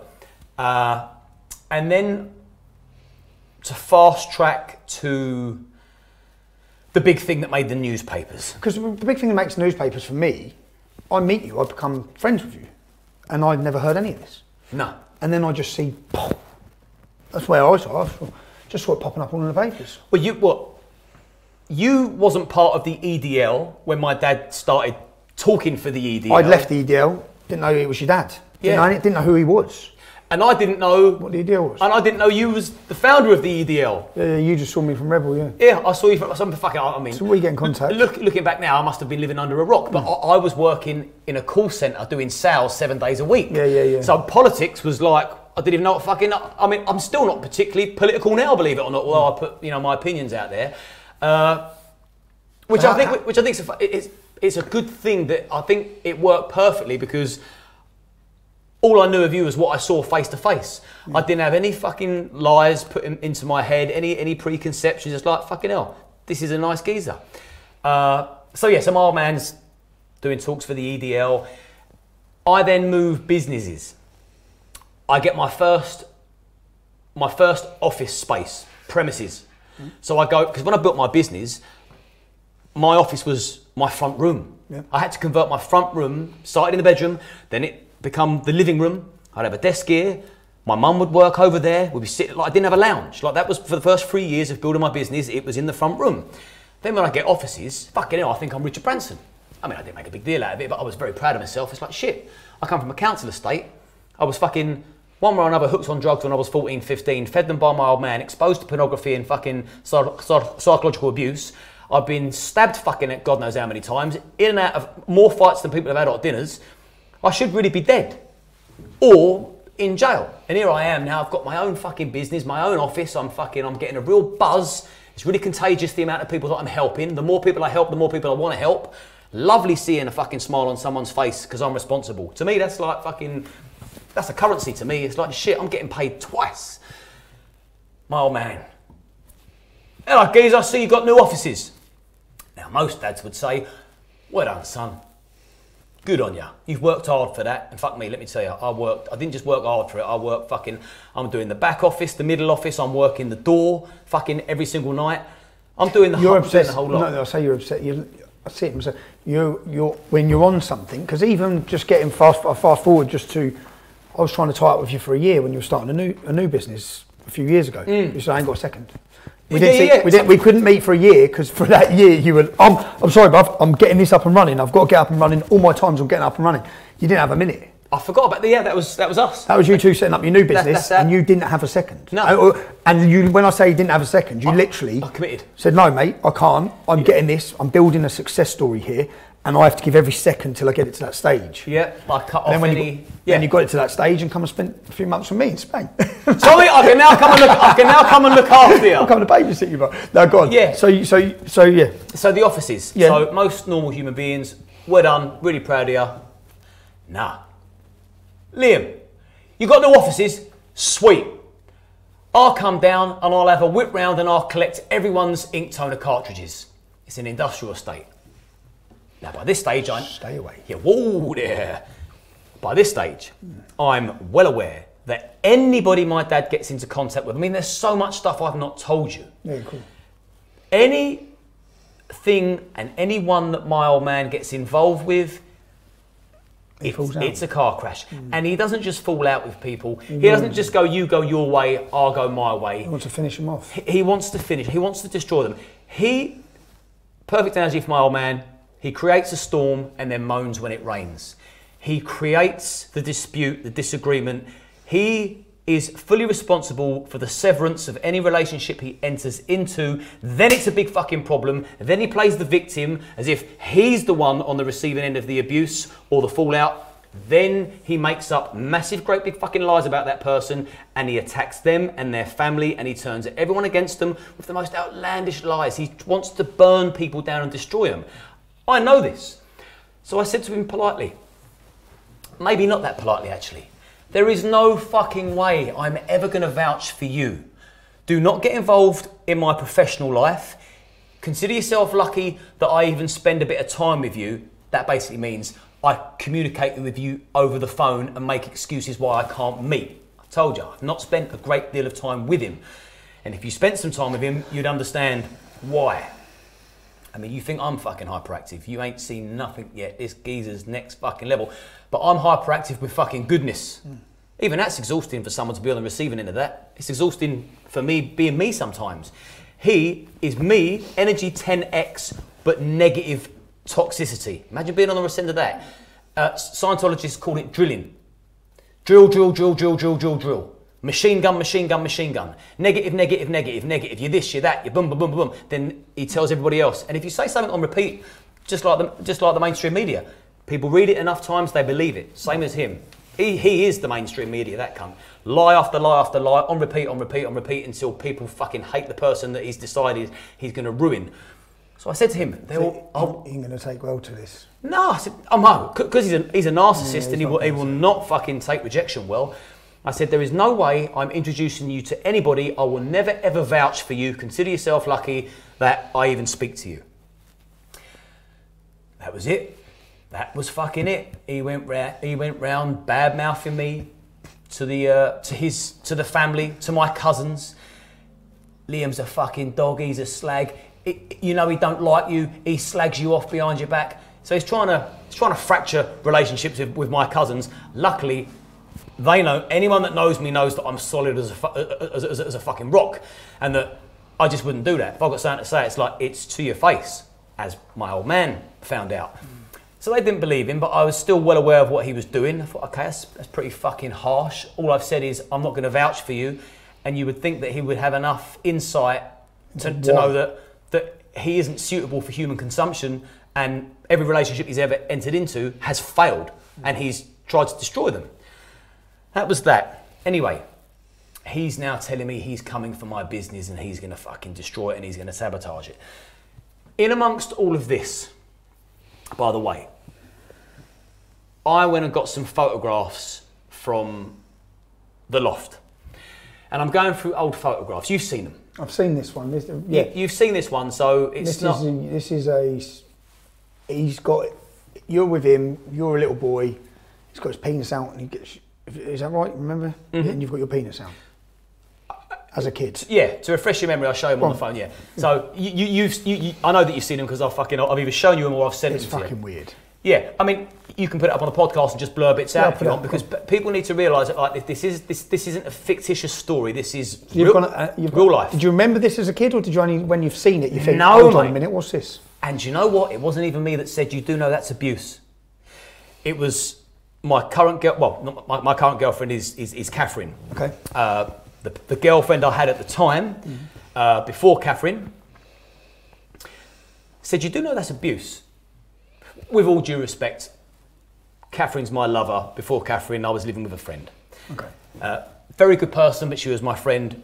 Big difference. And she said to me, as a friend, you do realise that's abuse. He was about 6. I brought these pictures down. Right. This was on my dad's honeymoon. Okay. This is the time when he's fucking her. This is when, yeah. So connect the dots. Yeah. Not only on my dad's honeymoon is he beating his wife up in front of me, scoring drugs with me, having sex with his wife in front of me, siesta time. He's also now got me in a public swimming pool with our trunks pulled down to our ankles. Pictures can pop up now, true story. And we're both exposing... Floating up, I remember it. Yeah, we're both exposing our genitals. Now, that's right, weird. You know, if you're of sound mind, that that's not me encouraging him to do that. That's him encouraging That's you. the older person influencing the younger person, his son. To flash them. And I'm doing exactly what my dad is encouraging me to do. I've got my bald, teeny, weeny willy on display, and we're raising our hips above sea level, above the water. So our private parts are on display, me and him, and someone's taking pictures. And I can only assume it was his second wife, Geraldine, and she was groomed by him as well. Very fucking weird, but I appreciate how much of a dominant force he is. She was also a victim of his abuse. When you saw that, did you realise, or was it your then friend partner saying this is abuse? I didn't. Was it a light bulb moment? Was it? Did it start looking? Did you think? When she said to me, when she said to me, you do realise, because I'm looking, going, what the fuck's all this? And then there's pictures of us getting our bums out together, and like, you know, there's a common theme there. And she said, you do realise that's abuse, didn't you? And I'm like, well, now you mention it, yeah. I mean, I wouldn't do that with a fucking child. I wouldn't do that. I mean, I don't really have any friends younger than me because I've got nothing in common with them. Even with your own children, you still put your pants. You don't walk around like fucking naked, even when they're kids. Totally. It's just random, weird. Very, very weird. So I've looked at that, and then I was. Let alone take pictures of it. That's for his own benefit as well. That's what. Yeah. He's wanted a picture of it. Yeah. Why were they kept? Why would you say take a picture of this? Why would anyone take a picture of this? Yeah, I'm sure she didn't get her first son lounger and go, go on, get your cocks out, boys. Yeah, he would have told her, take a picture of this. I now know this. Well, just fucking outright disgusting. So that was when I realised that there was sexual abuse going there. Then I told her the story about how he used to suck my tongue. This was a thing that I mentioned when I exposed him. And anyone that's done anything similar, like, you're in it from a fully grown fucking man, head to toe in tattoos, run a fucking security firm. I'm a rough and ready geezer. And if I can fucking say it out loud, if anyone out there is suffering from any kind of abuse, fucking say it. It's nothing to be ashamed of, and it ain't your fault. It's important I get this out there. My old man used to put his tongue in my mouth. Now, after enough times your dad does that, you then think, oh, it's tongue in mouth time. You think it's normal. He would do it on prison visits. Like, he would, so blasé. So, as a kid, I would then put my tongue in my dad's mouth. Thinking it's normal. Thinking it's normal. I knew no different. One time, he sucked my tongue. Now, unless you've ever had your tongue sucked hard, it's fucking painful. It is really, really painful. And he sucked my tongue so hard that it really, really hurt. So when I've mentioned that story, it's like, that's also abuse. That's very fucking strange behaviour. Then you put that in with porn playing in front of me, having sex with your wife with the door open. I forgot about what he'd done. It was only later on down the line when a friend of mine, who was one of his friend's sons, who's my age, who was willing to testify as well, told me a story what my dad done to him. I remembered he used to do it to me too. What did he do to him? We'd go Arsenal every other Saturday at Highbury for a stint. He'd rush me into the toilet if I need to go a wee. Rush me into the toilet. He'd get my bits and pieces out. He'd hold me fucking dick while I'm going for a wee. So I've got my dad behind me, holding me fucking meat and two veg. It's like he's having the wee for me. Then he shakes me dick, puts it away, whizzes me out the toilet. Does it in such a fashion that it just seems like it's just normal. He's just my dad helping me go to the toilet. How old are you at this stage? 8, 9, 10. Old enough to stand and hold your own penis. Oh yeah. That's what I mean. Oh yeah. Not 3-year-old. Yeah. Get to that age. You go in the toilet on your own. Totally. When he done it to your mate. Done it to my mate as well. When did you know he done it to your mate? When all this come out. Okay, so at the time. And then he's told me, he's like, your dad used to, and I'm like, fuck, I forgot he used to do that to me too. So all of these little pieces fell into place. And what I realised about him, because another thing he'd done was he woke up with an erection in front of me, started playing about with it. Because when he used to come in and out of Nick, he used to get put in halfway homes. So we used to sleep in the same bed. So I'm here, he's there, he's got a fucking hard on, he's got it in his hand, he's playing about with it. He can obviously tell that I am fucking very uncomfortable. Very, very uncomfortable. And then he's giving it the sort of scratchy leg, then he's got up, walked to the toilet. And this is another thing that I remembered. So when I'm exposing him, That's another thing. It's like, yeah. How do you get onto exposing him? She tells you this. What goes from you thinking that's weird, that's weird, that's weird. Okay, do you go to the police? Do you make a video? What do you do to expose? I realise what he's done is wrong. I just want to make it absolutely clear that what I'm about to tell you, what he's been convicted for, is the tip of the iceberg. There's other victims. We're too scared. Far too scared. It's the same with every predator. Some are very, very close to home. He's still got a little band of merry men that think he's fucking innocent. And when I eventually come to write in my book and I find out the legalities and the technicalities of what I can and can't do and who I can discuss, hopefully, in fact, the penny won't drop. They don't want to believe he's a fucking wrong'un because they've obviously got similar tendencies. But anyway, my dad is trying to sabotage my business. By this stage, I've got all these things accumulated of what he's done to me. And it's never really bothered me. So I never really thought to use it as leverage against him. Then when I put everything together, the drugs, the sexual exposure, the fucking kicking things out of my fucking hand when I'm a kid, the class A's, the calling me a liar, writing me a letter that I'm a grass, trying to turn my own mum against me. Never going to happen. Fucking hell, me and my mum are unbreakable. All the things that he'd done, playing porn in front of me, that was the eureka moment. It's like, wow, you're still trying to abuse me as an adult. You are a fucking narcissistic, abusing, no good bit of shit. And I always knew he was a sociopath, but What's a sociopath mean? Sociopath, no empathy, no sympathy. Doesn't care. Don't feel any feelings of remorse, doesn't give a shit. Basically, psychopath, you have psychotic thoughts. You can sit there and take somebody's life and not lose a wink's sleep. And and I'm not too sure if he could even be a psychopath, for all I know. Definitely a sociopath. Definitely has a narcissistic personality disorder. In fact, he's probably got plenty of personality disorders. I'm not a Did he have a normal upbringing? Was he abused? Do you know? His brothers and sisters were abused. He was beaten. Sexually abused? His brothers and sisters were heavily sexually abused. By who? 2 different stepdads. Do you think he was then? No, he wasn't. He claims that he was when he was in a young offenders centre, but there was no sexual abuse towards him in the house because there's a guy called Tom. It's no secret because Did he ever get done for it? Never got done for it. He's dead now, but he never ever done anything to my dad because people know, which is why when my dad's wanking his cock about, when he's whizzing me into the toilet, when he's sucking my tongue, he's testing the water. He's seeing just how far he can push it. That's what they do. They don't go steaming in straight away because then they know if this kid doesn't like it, I'm going straight to jail.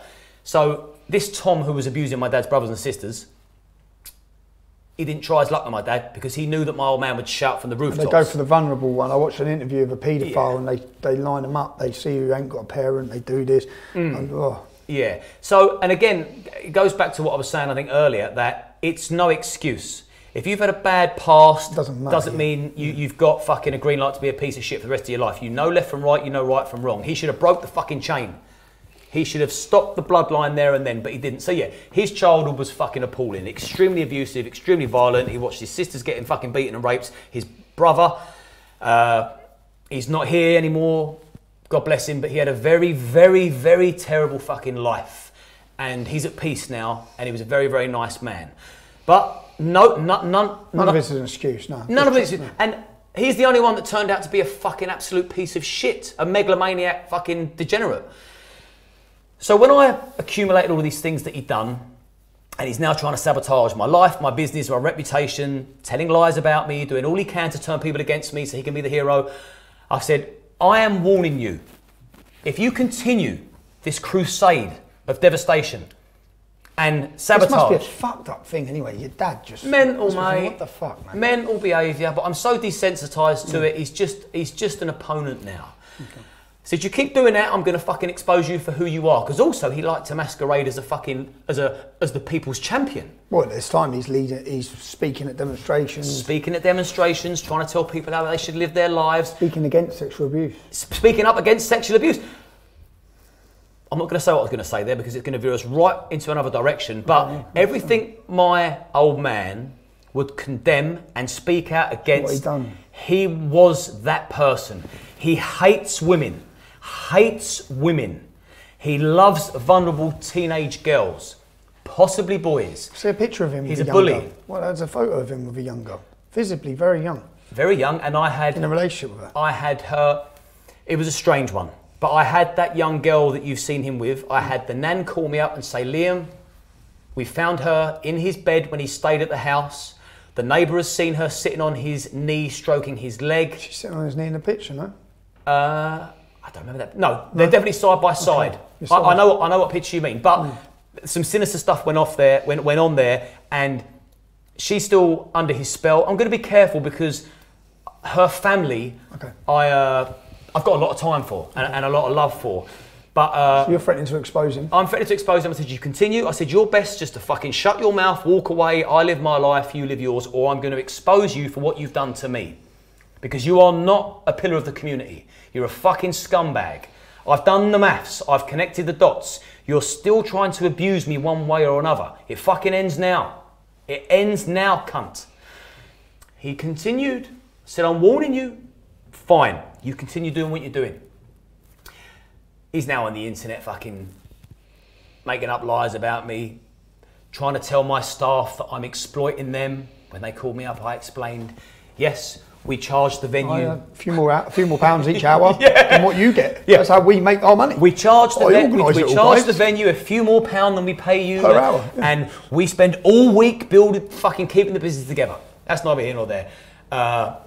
But yeah, he couldn't understand the way the real world works, and it's just an easy thing for him to fucking try and turn somebody against another person. Massive headaches. So eventually, I said, right, enough of this. And I also knew, I'd put together, you'd ruined Janie's life, because that Janie, who he's living with, who was a year older than me, who he had sex with on the sofa in front of the neighbour, who he also got on heroin, that then committed suicide. Janie also got hooked on heroin. So he got a young... She went to him for singing lessons, because my old man could sing back in the day. She went to him as a teenage girl for singing lessons, ended up a raging heroin addict. He's a fucking animal to cunt. Dog. So all these things, it's like, mate, I'm going to expose you. Carry on. He carried on. Right. I put a post out on social media, because he was doing it all via social media. It's like, well, what do I do on Facebook? My dad first abused me when I was X. I was exposed to this, and this. How much does it take for someone to... Because most men are proud men. Most men wouldn't want the public to be aware of this. What does it take to say that publicly? It takes somebody that's at the end of their wits. Now, you've got to remember... How was you at that moment in your life? I was disappointed and beside myself with devastation, grief and shock, because I'm a proud man. I'm a tough guy on several levels. I protect people that I surround myself with. I'm known for running a security firm.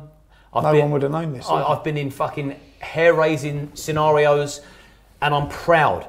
So for me, there was no mileage in it for me to come out with such a fucking story that makes me look so vulnerable and like a victim. I'm not a fucking victim. I'm not a victim. I'm not even a survivor. I've just dealt with a dog. And I need to make that clear. All this like, you're a victim, you're a survivor. I'm neither. I'm a man that done what he had to do to deal with a dog. But it was a big thing for me to come out and say that I was abused, because I don't even like that fucking phrase, because I don't feel like a victim or like I've been on the receiving end of abuse. Or I don't like to say it out loud. That's probably the best. But when you put it in black and white... Most people haven't said it out loud. Most people be watching this who have been abused, who have never publicly come out and let the public know I was abused. And I really hope this encourages people to speak out, because I tell you what, it's empowering. Look how comfy I'm speaking about it now. I'm not a fucking sociopath. I feel remorse, empathy, guilt. I feel everything. If I see somebody sad in a cafe, it makes me feel sad. I have all of those emotions. I'm not a cold-blooded fucking individual, but the truth sets you free. And if you're keeping something that heavy in your heart, you've got to open Pandora's box, let it out. You may have to go fucking down a bit of a windy, complicated road to make sense of it all, and it's going to hurt for a while, and you're going to be sitting in pain, but how detailed did you go? How detailed did you go in your statement? I shouldn't have interrupted you. What did your statement say? Well, it's okay, Geezer, because since I started my podcast, I got in the habit of interrupting people, and I've had to learn the hard way. As you know. The detailed statement was, my dad first abused me at this age. I was subjected to pornography, mind-altering drugs, psychological abuse, sexual abuse. I can't remember what else I said. But this isn't the damning thing. That was a post in writing. He then comes back, he's a fucking liar, the mug, as if I've done that. He loves me, he worships me, blah, blah, blah. It's like, yeah, I have always loved him. But it doesn't excuse what he's done. And that's a shit defense. And that's what a lot of people that abuse people do. They're still abusing you while they're abusing you. Even while they're defending themselves from the abuse that you're accusing of doing, they're still abusing you in the process because they're now calling you a liar. That is the worst fucking thing, is when you eventually like... It's not being believed. It's the worst. Especially when you're talking about something like that. Yeah. So he carried on. I'm going live at 5. I've got something to say. So that's okay, I'm gonna paint a picture of this fucking animal now. Now bear in mind, we live in adjacent towns. Everyone that knows me knows him, everyone that knows him knows me. So if anything I'm saying is untrue, I'm gonna get called out on it. I went live. You did. I went live and I went public. So anybody at any time, and I've done this. You went live on a video on Facebook. Yep. To tell everyone everything that your dad had done. To me. To you, yeah. What I knew about. So, left it public. So if anybody wanted to challenge me or fucking... Call you out for lies or prove you wrong. You're more than welcome. I've got nothing to hide here. Now, when my dad would make a video, he'd keep it friends only and nobody... So he'd have an echo chamber. People agreeing with him. So you've gone public, and what's happened? I'll tell you what happened. I'm sat in my chair. When is this? Oh, blimey, he's been in jail 5 years, maybe 7 years ago. 2016. Something like that. Yeah. Again, me and time frame. It's about, just going back. It's about 2016. Okay. So I've put this live video out. My dad first abused me at this age. He's done this, he's done this, he's done that, he's done the other. He's tried to sabotage everything I've ever done. For what reason, I do not know. I've done nothing to fucking harm anybody in my life that didn't fucking deserve it, and I've certainly not gone out of my way to cause anybody any grief. There's no reason for him to be doing what he's doing to me, and the time has come where I now need to let everybody know what he's done to me because he's pretending to be a good person. That's the worst thing, when these fucking, I mean, you get it quite often, these pillars of community figures, like behind closed doors, they're fucking narcissistic and they're fucking deviants. That's him. As I'm rattling off what he's done to me, by the way, I forgive you for what you've done to me. No problem. I live to fight another day and I've got a grand life. Because you'll be watching this, you fucking mutt. I forgive him for what he's done to me. No problem. I've got broad enough shoulders. I'm rattling off what he's done to me. And then I say in this video, and there was a time you got caught in that 13-year-old's bath. G's daughter, he had a girlfriend called G. And that's all I remembered at the time. It's been so many years since I'd even heard that story.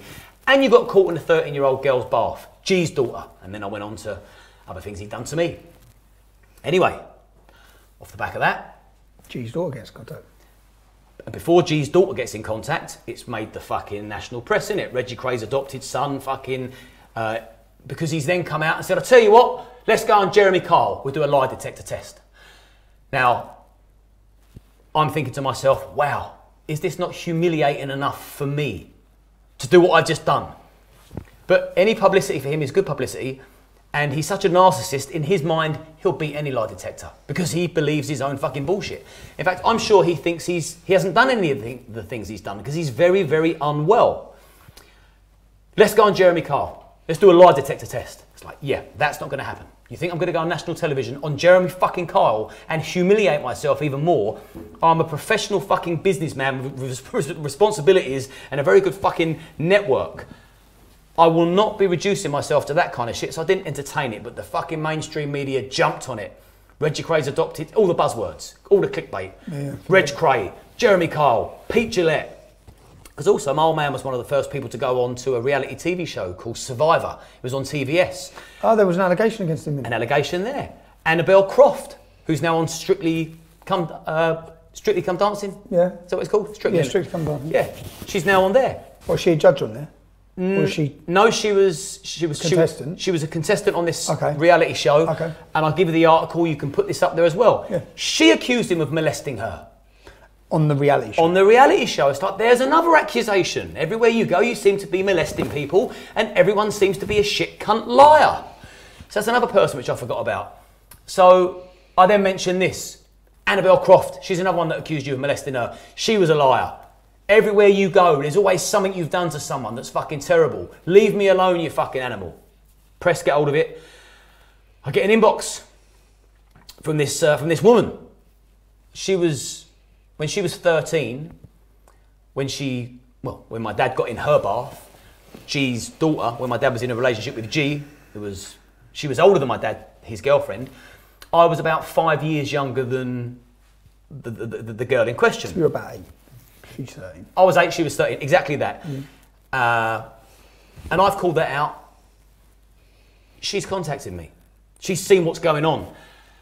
You free to chat? Yeah, no problem at all. She said, I hope you remember me. It's like, yeah, you was like my big sister. Talk to her, Liam, my husband's seen in the newspaper what's going on. I've then looked at your social media and I've seen what's going on. She said, I can probably put your demons to rest, and I've decided that I'm happy to go on Jeremy Kyle if needs be. This isn't a conversation for the phone. I need to speak to you. I said, fine. Come round, come and say hello, speak to me. I thought, fucking hell. Anyway. What's happened? Long and short of it is, her name's Natasha. She's put it out there herself. Okay. Very, very brave. At this time, she's married with 2 children that are in their teenage years. And don't forget, when I said this... Again, a difficult thing. What she come out and said was... Don't forget, there's other victims that chose not to come forward and pursue it because they know what my dad's like. Anytime, my old man is scared victims He's a criminal, gangster, violent. I'll have acid thrown in your face. Yeah. That's what he told one of his victims that was going to press charges and take it all the way. I'll have acid thrown in your face. All of a sudden, the police don't get called again. So Natasha calls you. She calls me up. She comes around the house to tell me. At your house? At my house. Where is she living at this time? She's living in Crawley. She's had a normal life? Normal, yes. Troubled also. Okay. She's been through horrendous abuse, and she's lived with what my dad done to her whole life, and her husband was her boyfriend straight after my dad. Did he know? Oh yeah, she told him. Did She told him. Did she tell him early on? He was the one. Yeah, as soon as they got into the relationship. So when he saw it on the news, the husband's seen it on the news. Said to Natasha, "This is a good opportunity." She's contacted me. She's come around the house, get into the nuts and bolts of it, and the way she worded it, man, hit me in the solar plexus. Your dad first raped me when I was 13. Your dad first raped me when I was 13. So I'm like, whew. Fuck me. What do you think at that moment? Stomach dropped. I was sort of torn between tears and fury. It was I mean, unless you've ever been in a room and someone's told you that your dad first raped them when they were 13, it's very hard to understand how you would feel. But it was very, very confusing. And also, you've got to remember, I also like to analyse situations and people. I needed to know she was telling the truth. I needed to know that what she's saying is an honest version of events. So we spoke and we spoke and we spoke, and we went around the houses and we covered it from all different actions. Was she emotional? Angles and fucking hell, yeah. She was beside herself. Broke down. Years of clinging on to this thing that happened to her. How old was your dad when she was 13? Late 30s. So he's got an older girlfriend. He's moved in to the house. He's then groomed the daughter. He's then... Did she think she loved him? That's exactly what it was. He was in a relationship with the daughter, a secret relationship, but she was a child. And here's the thing. You don't have to jump out of a bush wearing a mask to be a rapist. You sleep with somebody underage, you're a rapist. You're a rapist. They can't consent. They cannot consent. But because he groomed her and she thought there was feelings there and it was the right thing to do because he convinced her, he was then having sex with her. And it wasn't just a one-off. It was an ongoing thing. They then got one of her friends involved for a brief encounter. She was a witness, very brave. I've never met her. What, as in he was abusing her friend as a child? There was one occasion where she was part of the sexual soiree that was going on. When you found out he's raped this other girl at 13, did your mind go into panic? Did you start reliving your childhood, thinking about other children you had contact with? Did you start thinking everything? Hold on a minute. Yeah, mate. Oh, I went into overdrive, geezer. This is why I went to court and testified against him. I'd done the investigation myself. I knew he was guilty of that. I then made... How many others are guilty of? I would say 3. That you know of? That I know of. 2 categorically... Predators don't just deal with... Yeah, 2 categorically. 1 could be an accusation. There was somebody else that said he'd done it, like all these things to them, and I don't believe them. Somebody from my dad was living in Howsham at the time, and somebody from Howsham come forward and said, "Yeah, your dad done this, and this," and it didn't add up. So it's not like I believe everything everyone says. So Natasha's come to you. She tells you he's raped her. Well, what's your next move then? Do you ask her? Is it then you think this needs to go to the police? Because it's gone from making a video, letting everyone know, to now having a victim. It's sort of organically, within the conversation, it was, we're going to the police. Okay. It's that fucking simple. Yeah. I made my statement first, she made her statement afterwards, and then other people come to me and said, your dad's done this to me. I mean, there's one story that I would so love for it to be fucking aired. There'd be no coming back from this for him. There'd be Girl? There'd be girl. All girls? All the others were girls? All the others were girls, yeah. Apart from one lad that he would take into the toilet and hold their bits and pieces. They're weird. Yeah. Other than that, he wasn't even used as a witness. Like we don't need you. There's enough. But there's a couple of other things that he's done, which is now going to explain, because in the early things, it's like, how does someone get 18 years? What he's done with you is psychological, sexual, but he's actually raped kids. Oh yeah, ongoing. So there's other people that were going to come forward, then they retracted, fine. There's something out there that all his little band of merry men, if this was to come out, they'd have the shock of their lives, because it's all indisputable. Can you tell us? He was found. I can't. It's not my story to tell, and it's my job to protect the person as well. Okay, so someone's come to you and give you information, but they haven't wanted to pursue it. Well, the thing is, they can pursue it when he gets out of jail. That's if they want to. They've got a life. It's been turned upside down, and also they've got their retribution through other people testifying against him. So they can live in peace knowing that he's got 18 years and he's sitting in Albany smelling his cellmate's farts every day. How long has he been in? He's been in 5 years. So he's out in 4. He'll be out in 4. He's writing a book. He thinks people are going to want to read his book. So when he was in Lewis, so shipped over, because he also got 6 months for a stun gun. When he got nicked, he had a stun gun on him. And why they've done that separately, I don't know. But he got banged up, got convicted, 18 years, unanimously guilty. What was his attitude in court? What was he like in court? Let me tell you about him in court. Tell me about him in court. He sacked his own brief. Then why did he sack his brief? His exact words were, "You can't get the staff these days." Because it wasn't going in his favour, he sacked his brief. Now the judge said to him, "I strongly recommend you don't do that." He'd done it anyway. Then you've still got to have a solicitor there to guide you. Yeah. He taps him on the head, like a Benny Boy pat back in the day. Said to the judge, "Can't get the staff these days." As he's tapping his solicitor on the head, he's gyrating his hips in the dock. He's pretended to faint to buy himself some time in the dock. He had a couple of screws ferrying around him. He'd convinced them that he's the victim here. Very good at what he does. I had a screw from Lewis contact me months after he'd been convicted saying, "I've left the prison service now. It was a conflict of interest, me contacting you. Your dad is very manipulative." I'm like... He won everyone round. It's like, yeah. Convincing. I know he is, yeah. But he convinced some wallies on the internet, but he didn't convince the jury. It was, okay, so he was convicted. And while we're on the court, because this is a serious case, but there was a part of that case that wasn't so serious. Yeah, there's a few little bits in there that are quite interesting. The video bit, because I died, man. We'll do the video. I died. Do you know what? We could do the video, because that would kind of do the video, then sort of, I don't know, some kind of motivational fucking message to finish it up on, because we've been here a while, and I don't want to bore your audience, nor you. This entire podcast has been about your dad. You live a very different life, and I think we'll sit down for part 2. We'll do a part 2. Because there's a hell of a lot more. Yeah, You're a success story. You will be an inspiration when people hear your story.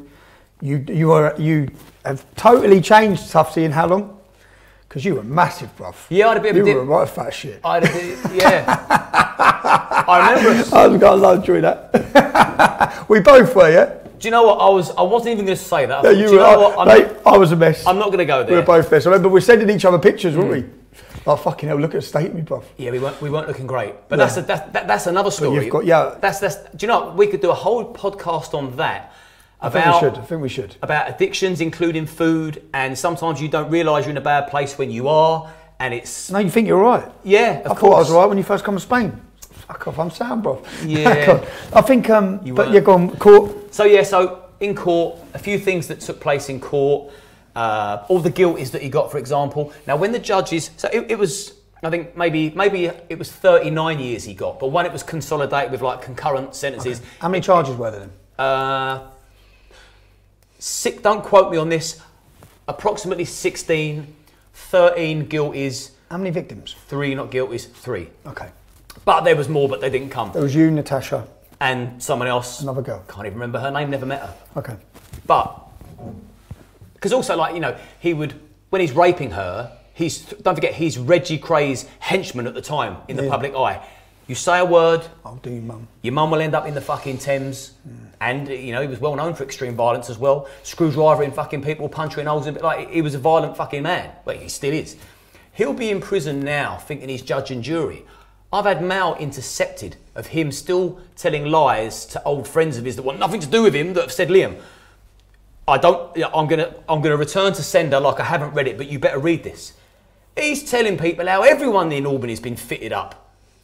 Half of the people in here have been fitted up, this fucking historical sex That's so club. that he can become friends with them. And also become the leader of the fucking of the nonces. Like, yeah, King Nonce. He's a top nonce. Yeah, top N. So so court. There was one thing that's interesting, which will give you an insight into the mind of a lunatic. All of these charges. So he got the rapes, he got the ABHs because he beat the girl up as well. Terrible charges, unanimously guilty. So with me, it was child cruelty. It was, I can't remember what the other charges were, but one of them was the tongue sucking incident. He got a not guilty for that, and the brief explained to me why they just couldn't give a guilty for that for whatever reason. It's like, I don't care. He's got guilty for all the other stuff. He's guilty for rape. He's guilty for rape. That's fine. Cruelty to me, doing all these other things to me is fine. I don't give a monkeys. What would he have got for sucking my tongue? A fucking slap on the wrist. I don't care. This is not really about me anymore. Which is why I can forgive him for what he's done to me, but I'll never forgive him for what he's done to other people. But when the judge and the jury are reading out this charge, guilty, guilty, guilty, guilty. I'll tell you what, mate, sitting in court made me think, I ain't ever going to park on a double yellow line again. Because when they fucking come for you, this charge, 4 years. This charge, 6 years. This, and we're thinking, fucking, these are all concurrent. Boom, boom, boom. It's like 8 years consecutive. It's like, whoa, this is getting juicy. He's got all these fucking years, 30-something years, 39 years, with the concurrent ones, 18 years. Got not guilty for the tongue. He's standing in the dock. As my cousin is my witness. He's gone, see? He said, Facebook will now know Liam was lying about me sucking his tongue. Facebook will now know. Yeah, mate. He's living in this little reality world. Geezer. I'm going through 18 years, but Facebook knows I didn't suck his tongue. Yes, mate. I raped the kids. That's what he said. So it's like, well, if the jury have got that right, surely they've got the rest of it right.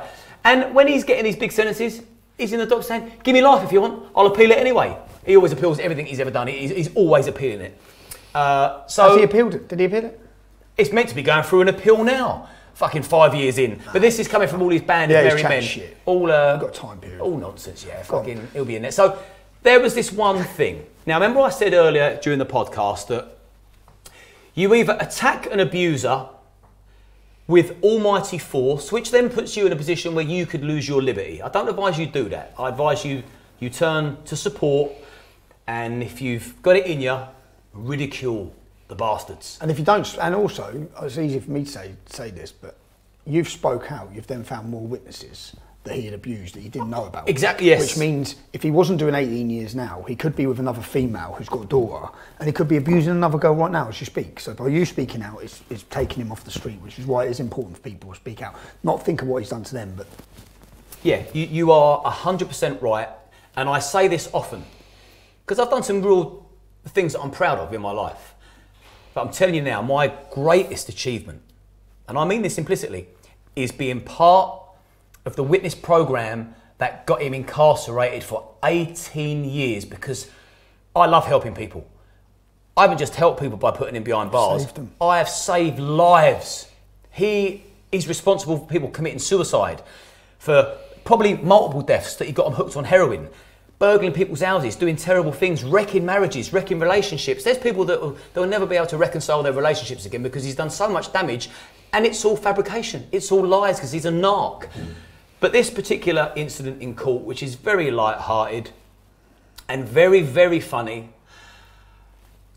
during the online battle with me and my dad,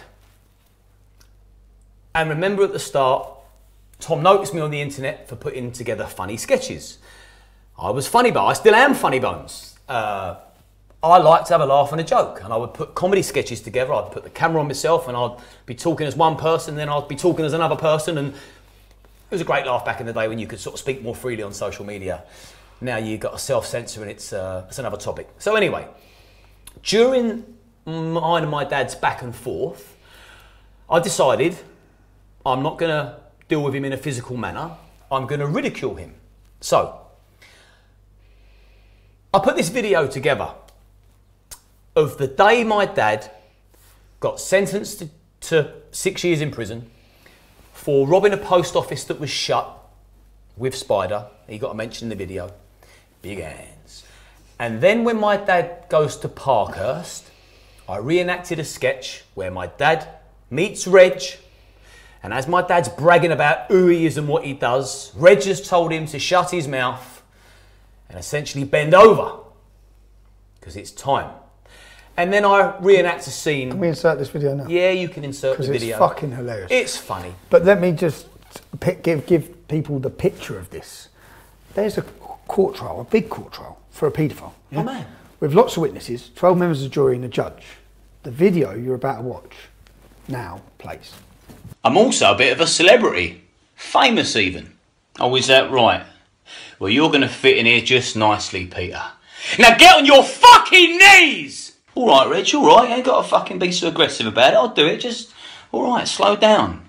You got any lube? Lube's for decent people, Peter. I'm going in raw. Alright, Reg, just put it in me gently. It's my first time. I've never done this before! I'm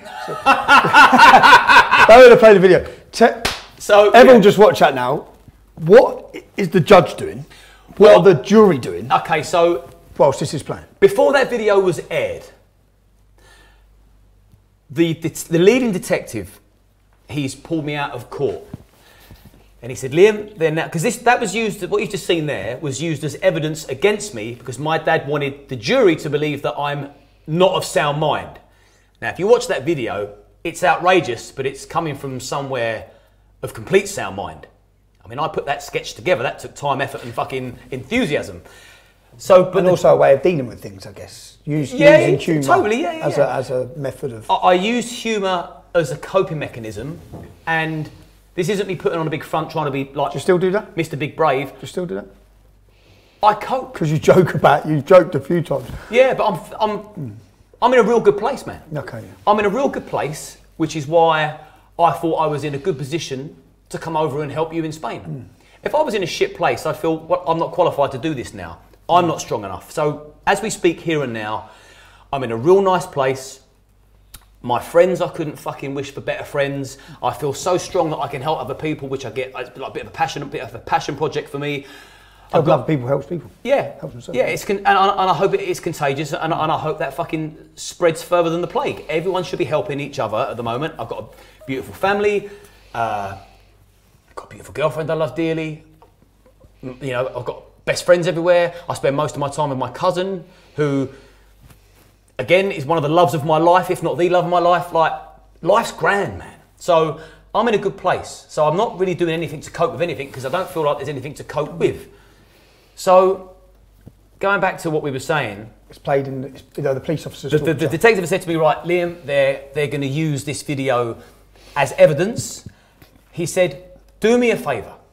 And up to this point, he's been deadly serious. Up to this point, he's been deadly serious. Like sometimes I even felt like I was on trial. The way they deal with you, like when you're being interviewed for like sexual abuse, if it's historical, you get treated like you're a child still. Yeah, they've got to pull you to pieces. I got took. Because you're going to get pulled to pieces. I got took into a fucking like a safe house in a room, being recorded from all angles. Like, fucking, this is heavy.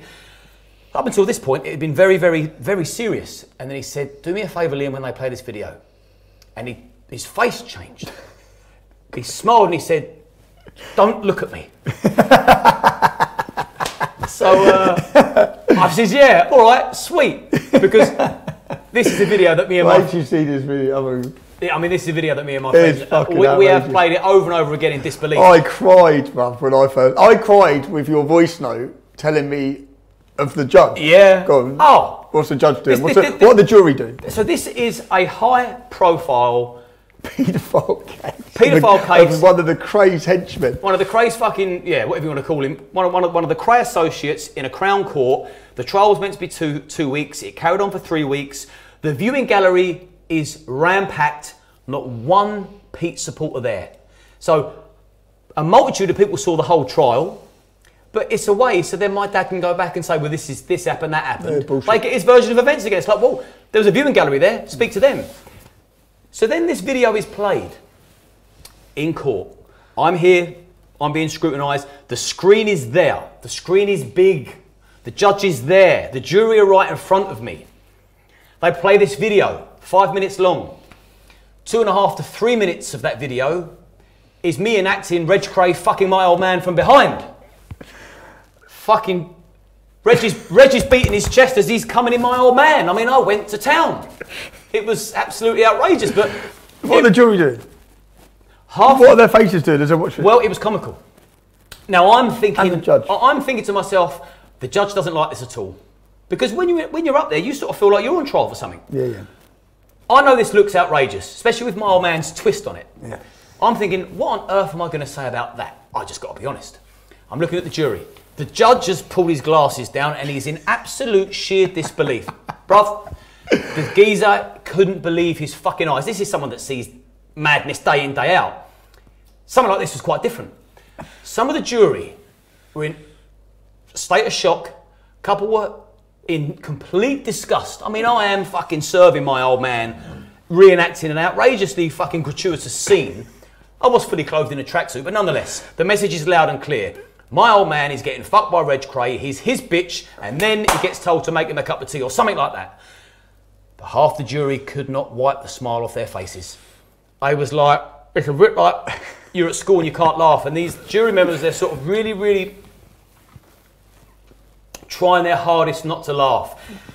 And so I'm all over the shop. I'm like, how am I going to explain that? The judge hates me. Some of them jury members look like they've seen a ghost. Some of them think it's fucking hilarious, and the detective has said, don't look at me. So, and my old man's probably sitting there thinking, yeah, this will fucking get him, because he looks like a total lunatic. When it stopped, and it's my turn to speak, because then his defence was straight on me to explain myself. So I just explained, listen, when you're under attack by a bully, you either bully them in a physical capacity, and then I end up in the dock where he is. I'm then being charged with something. Or you humiliate and you ridicule them. I chose the safe bet. I chose the way out that's going to save and preserve my liberty. I made a joke out of him because do you know why? He is a fucking joke. The bloke is a disgrace and he's a joke and he deserves all the ridicule he gets. And that was the best way of dealing with him. What can you say to that? Yeah. It's like, yeah, that was me. And I'm quite proud of that fucking sketch. It's one of the funniest things I've ever done. Oh, mate. It was well thought of, and it put him in his little fucking box. He wants to parade as a gangster. I'm reenacting, actually, you're a mug. You were probably fucking Reggie's pincushion, and you are a mug. And then Yeah, after that, He gets 18 years. he gets 18 of the finest. Do you look at him as he gets 18 years? Or are you looking straight at him? Straight at him, geezer. So this How's is. that? I'll tell you how it is. So the two of them throwing and him accusing. He accused everybody of lying.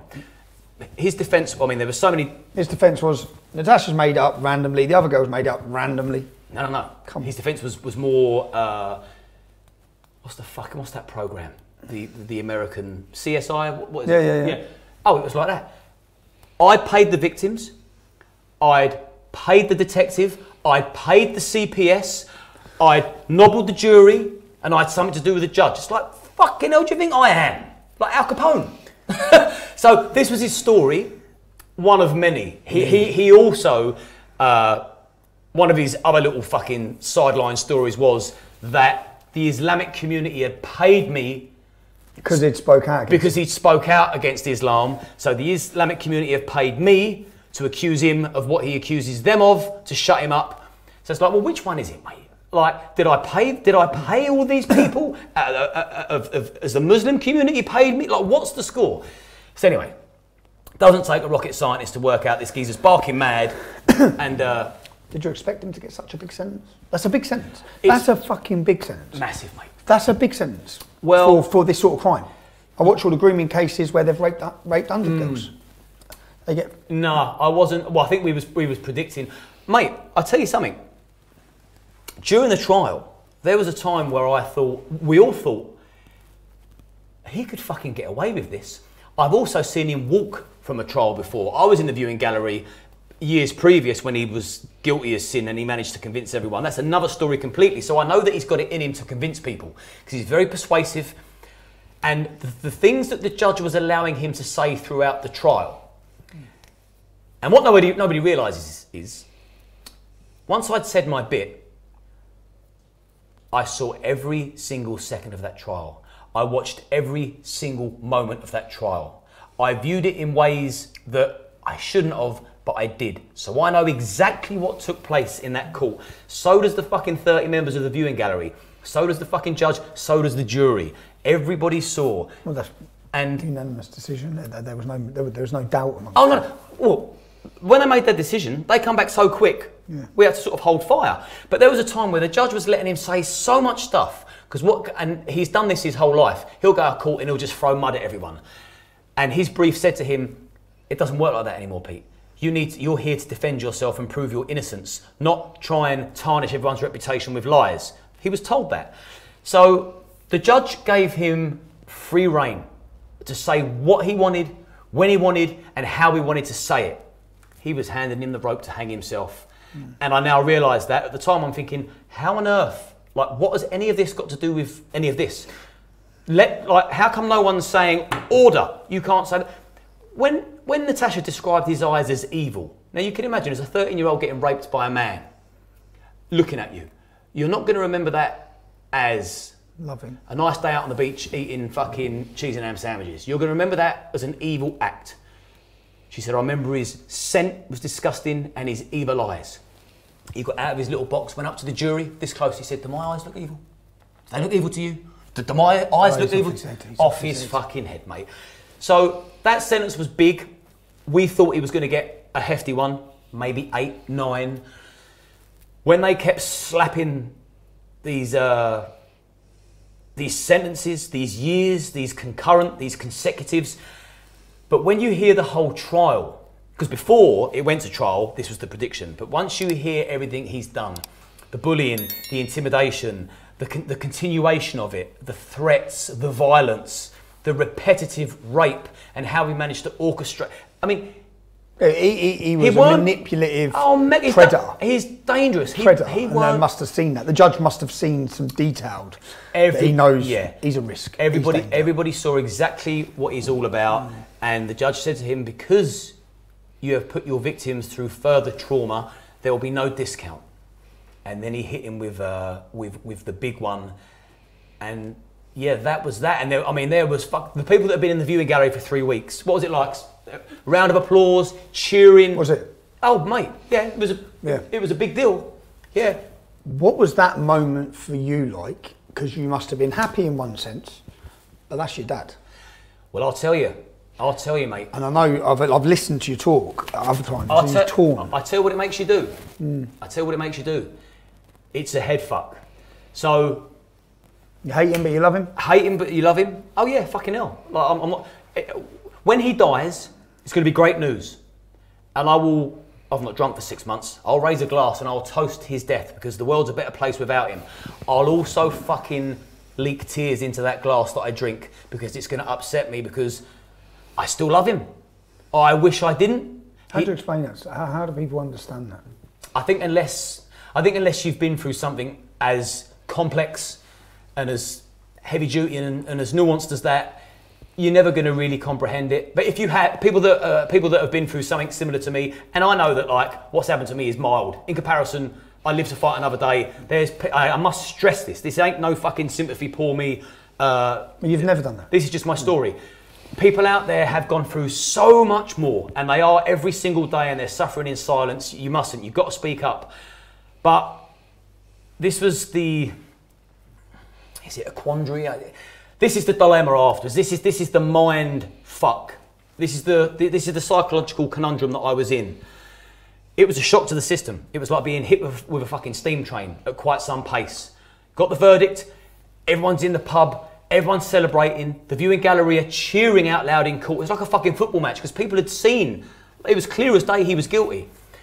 In the pub, everyone's getting the drinks in. I've said to people that have supported me, my nearest and dearest, I said, look, let's just get out of Lewis because it started in Brighton, then it finished in Lewis because it extended because he was just going on and on and on, digging himself a bigger hole. I said, let's go and celebrate. So I booked everybody. The only thing I did pay for was everyone's room for the night and everyone's drinks for the night. We went to a hotel in Tunbridge Wells and we all sat there and we breathed a sigh of relief. Now, I hit the booze pretty fucking hard for the next few days. I stayed there. Everyone went, I stayed there on my own for several days afterwards. And I walked around that fucking hotel and I replayed everything back in my mind. I even doubted myself. Was it that bad, Liam? Did he really do? Or question yourself because he got 18 years. I was momentarily discombobulated and riddled with so many mixed emotions, very deep, heavy-duty conundrums. And you've got to make sense of that. It's coming at you from all fucking angles, it's heavy, and every little bit of emotion, joy, glee, sadness, trauma, devastation, relief, but then there was doubt. And I'm thinking, fuck me, I'm actually doubting myself. To the point like, did he suck my tongue or did I put my tongue in his mouth? Was it my fault? Mate, you think this thing, and if you're a normal fucking human being and you do have every human emotion that we're born and blessed with, including empathy and sympathy and self-reflection, I now know this because I've gone down a rabbit hole. I've looked inward. It's perfectly normal and natural to feel that way, but I had to sit in that to make sense of it. And then I come to the conclusion that what he'd done was extremely bad. Everything I'd done was accurate and correct and fair. I didn't put any meat on the bone. I was very honest. I was very raw. I was organic. And the only person responsible for his incarceration is him. And I'm very proud I was a part of it. Good riddance, you fucking animal. Mental, mate. Yeah, it's pretty mental. To go through. Yeah.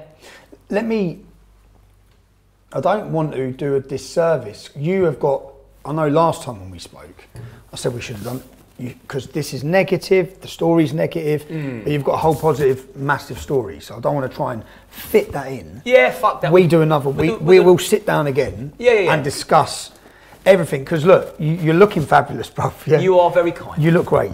You're in the best physical shape you've been in? I'm not a million miles off, yeah. I'm not a million miles off. This would probably be better for another podcast. I think it would help a lot of people. I think we go into it deep on another one. Yeah, I think we should do, yeah. Because it does help, yeah. Yeah, and on like a sort of a parting remark or message to anybody watching this, because it's, you know, if we're going to do a part 2, this is probably a good time to wrap it up. But I just want to, reassure people that, you know, a problem halved is almost a problem solved. So the first thing you've got to do is speak out, You've got to believe in yourself, find some conviction, and a little bit of strength, a little bit of strength, a little bit of strength will come to you the more you speak to people and make sense of it within your mind. But you cannot feel responsible for somebody else's ill doings, because a lot of victims feel they're to blame. It's their dirty little secret. It ain't a fucking dirty secret, and you ain't to blame. You've been on the receiving end of fucking narcissistic, sexual, physical, psychological abuse, and you speak up. You confront that motherfucker, you take their power away. When you take a bully's power away, you watch them crumble. You watch them melt like the Wicked Witch of the fucking West when she gets a bucket of water thrown over her in the Wizard of Oz. They're no longer as strong as they like you to believe they are. A bully is a bully. And you deal with them and you look them in the eye and you say, enough. And then you can set yourself free, move on with your life, reprogram the way you think, the way you perceive. You can fucking help other people with your story. You can really, really become stronger than you've ever been before. You can really, really become... Some setbacks, they're almost... That's a gift, that setback. It's a fucking tough one, but trust me, if you can mend yourself and mould yourself and make sense of it, man, you're going to come back like a fucking hurricane. And you're going to sweep through people's lives in a positive way, and you're going to take them on this big fucking spiral of positivity with you. And that's my job now, man. I'm obligated to give back. And without going on and on, because it's a bit of a passion of mine now, is sort of like, you know, making sure everyone's cushy. We're doing a whole nother thing on this, because there's so much we ain't covered as well. I just want to cover on where people can find you. You've now got your own podcast. We come up with a name. You come up with a name. Walking down the street in Albeer, Altea, weren't we? We could have been between the two. I've got it. It doesn't. I said we've got it. Yeah, I know. And I sort of said, I haven't done anything. Yeah. No, but it's ours. So, and if you want to see Tom on the receiving end of a podcast, he was the first guest on mine. It's called The Dozen Podcast. It's on YouTube and all the other platforms. You can find me on Instagram at LiamTuffs1. It's all positive. It's all about building each other up. It's all about shaking the fucking horrible toxic masculinity nonsense that's out there. It's, you know, come together. Let's build a community of people of like-mindedness, well-being. But it's no bullshit either. It's like, don't sit there and tell me you've got fucking problems when you ain't. That's all in your mind. If you've got real problems, we'll deal with them. But going back to my podcast, if you want to watch Tom on the receiving end, which I strongly recommend you do, because we don't talk about politics. Anybody? It was refreshing, man. Lovely. I really enjoyed it. It was refreshing. And I'm always ranting about how bad things are of Islam or going off on my political one, which is, so it was refreshing to talk about lots of other stuff. Yeah, it was nice. Yeah, it was a real nice experience. But yeah, this is silence, not the dozen, but it is the Dozen Podcast with Liam Tuffs. That's me. And yeah, we're going to do great things with that. And hopefully by my story, you'll see why I'm doing it, because you think we've sat here for 4 hours now.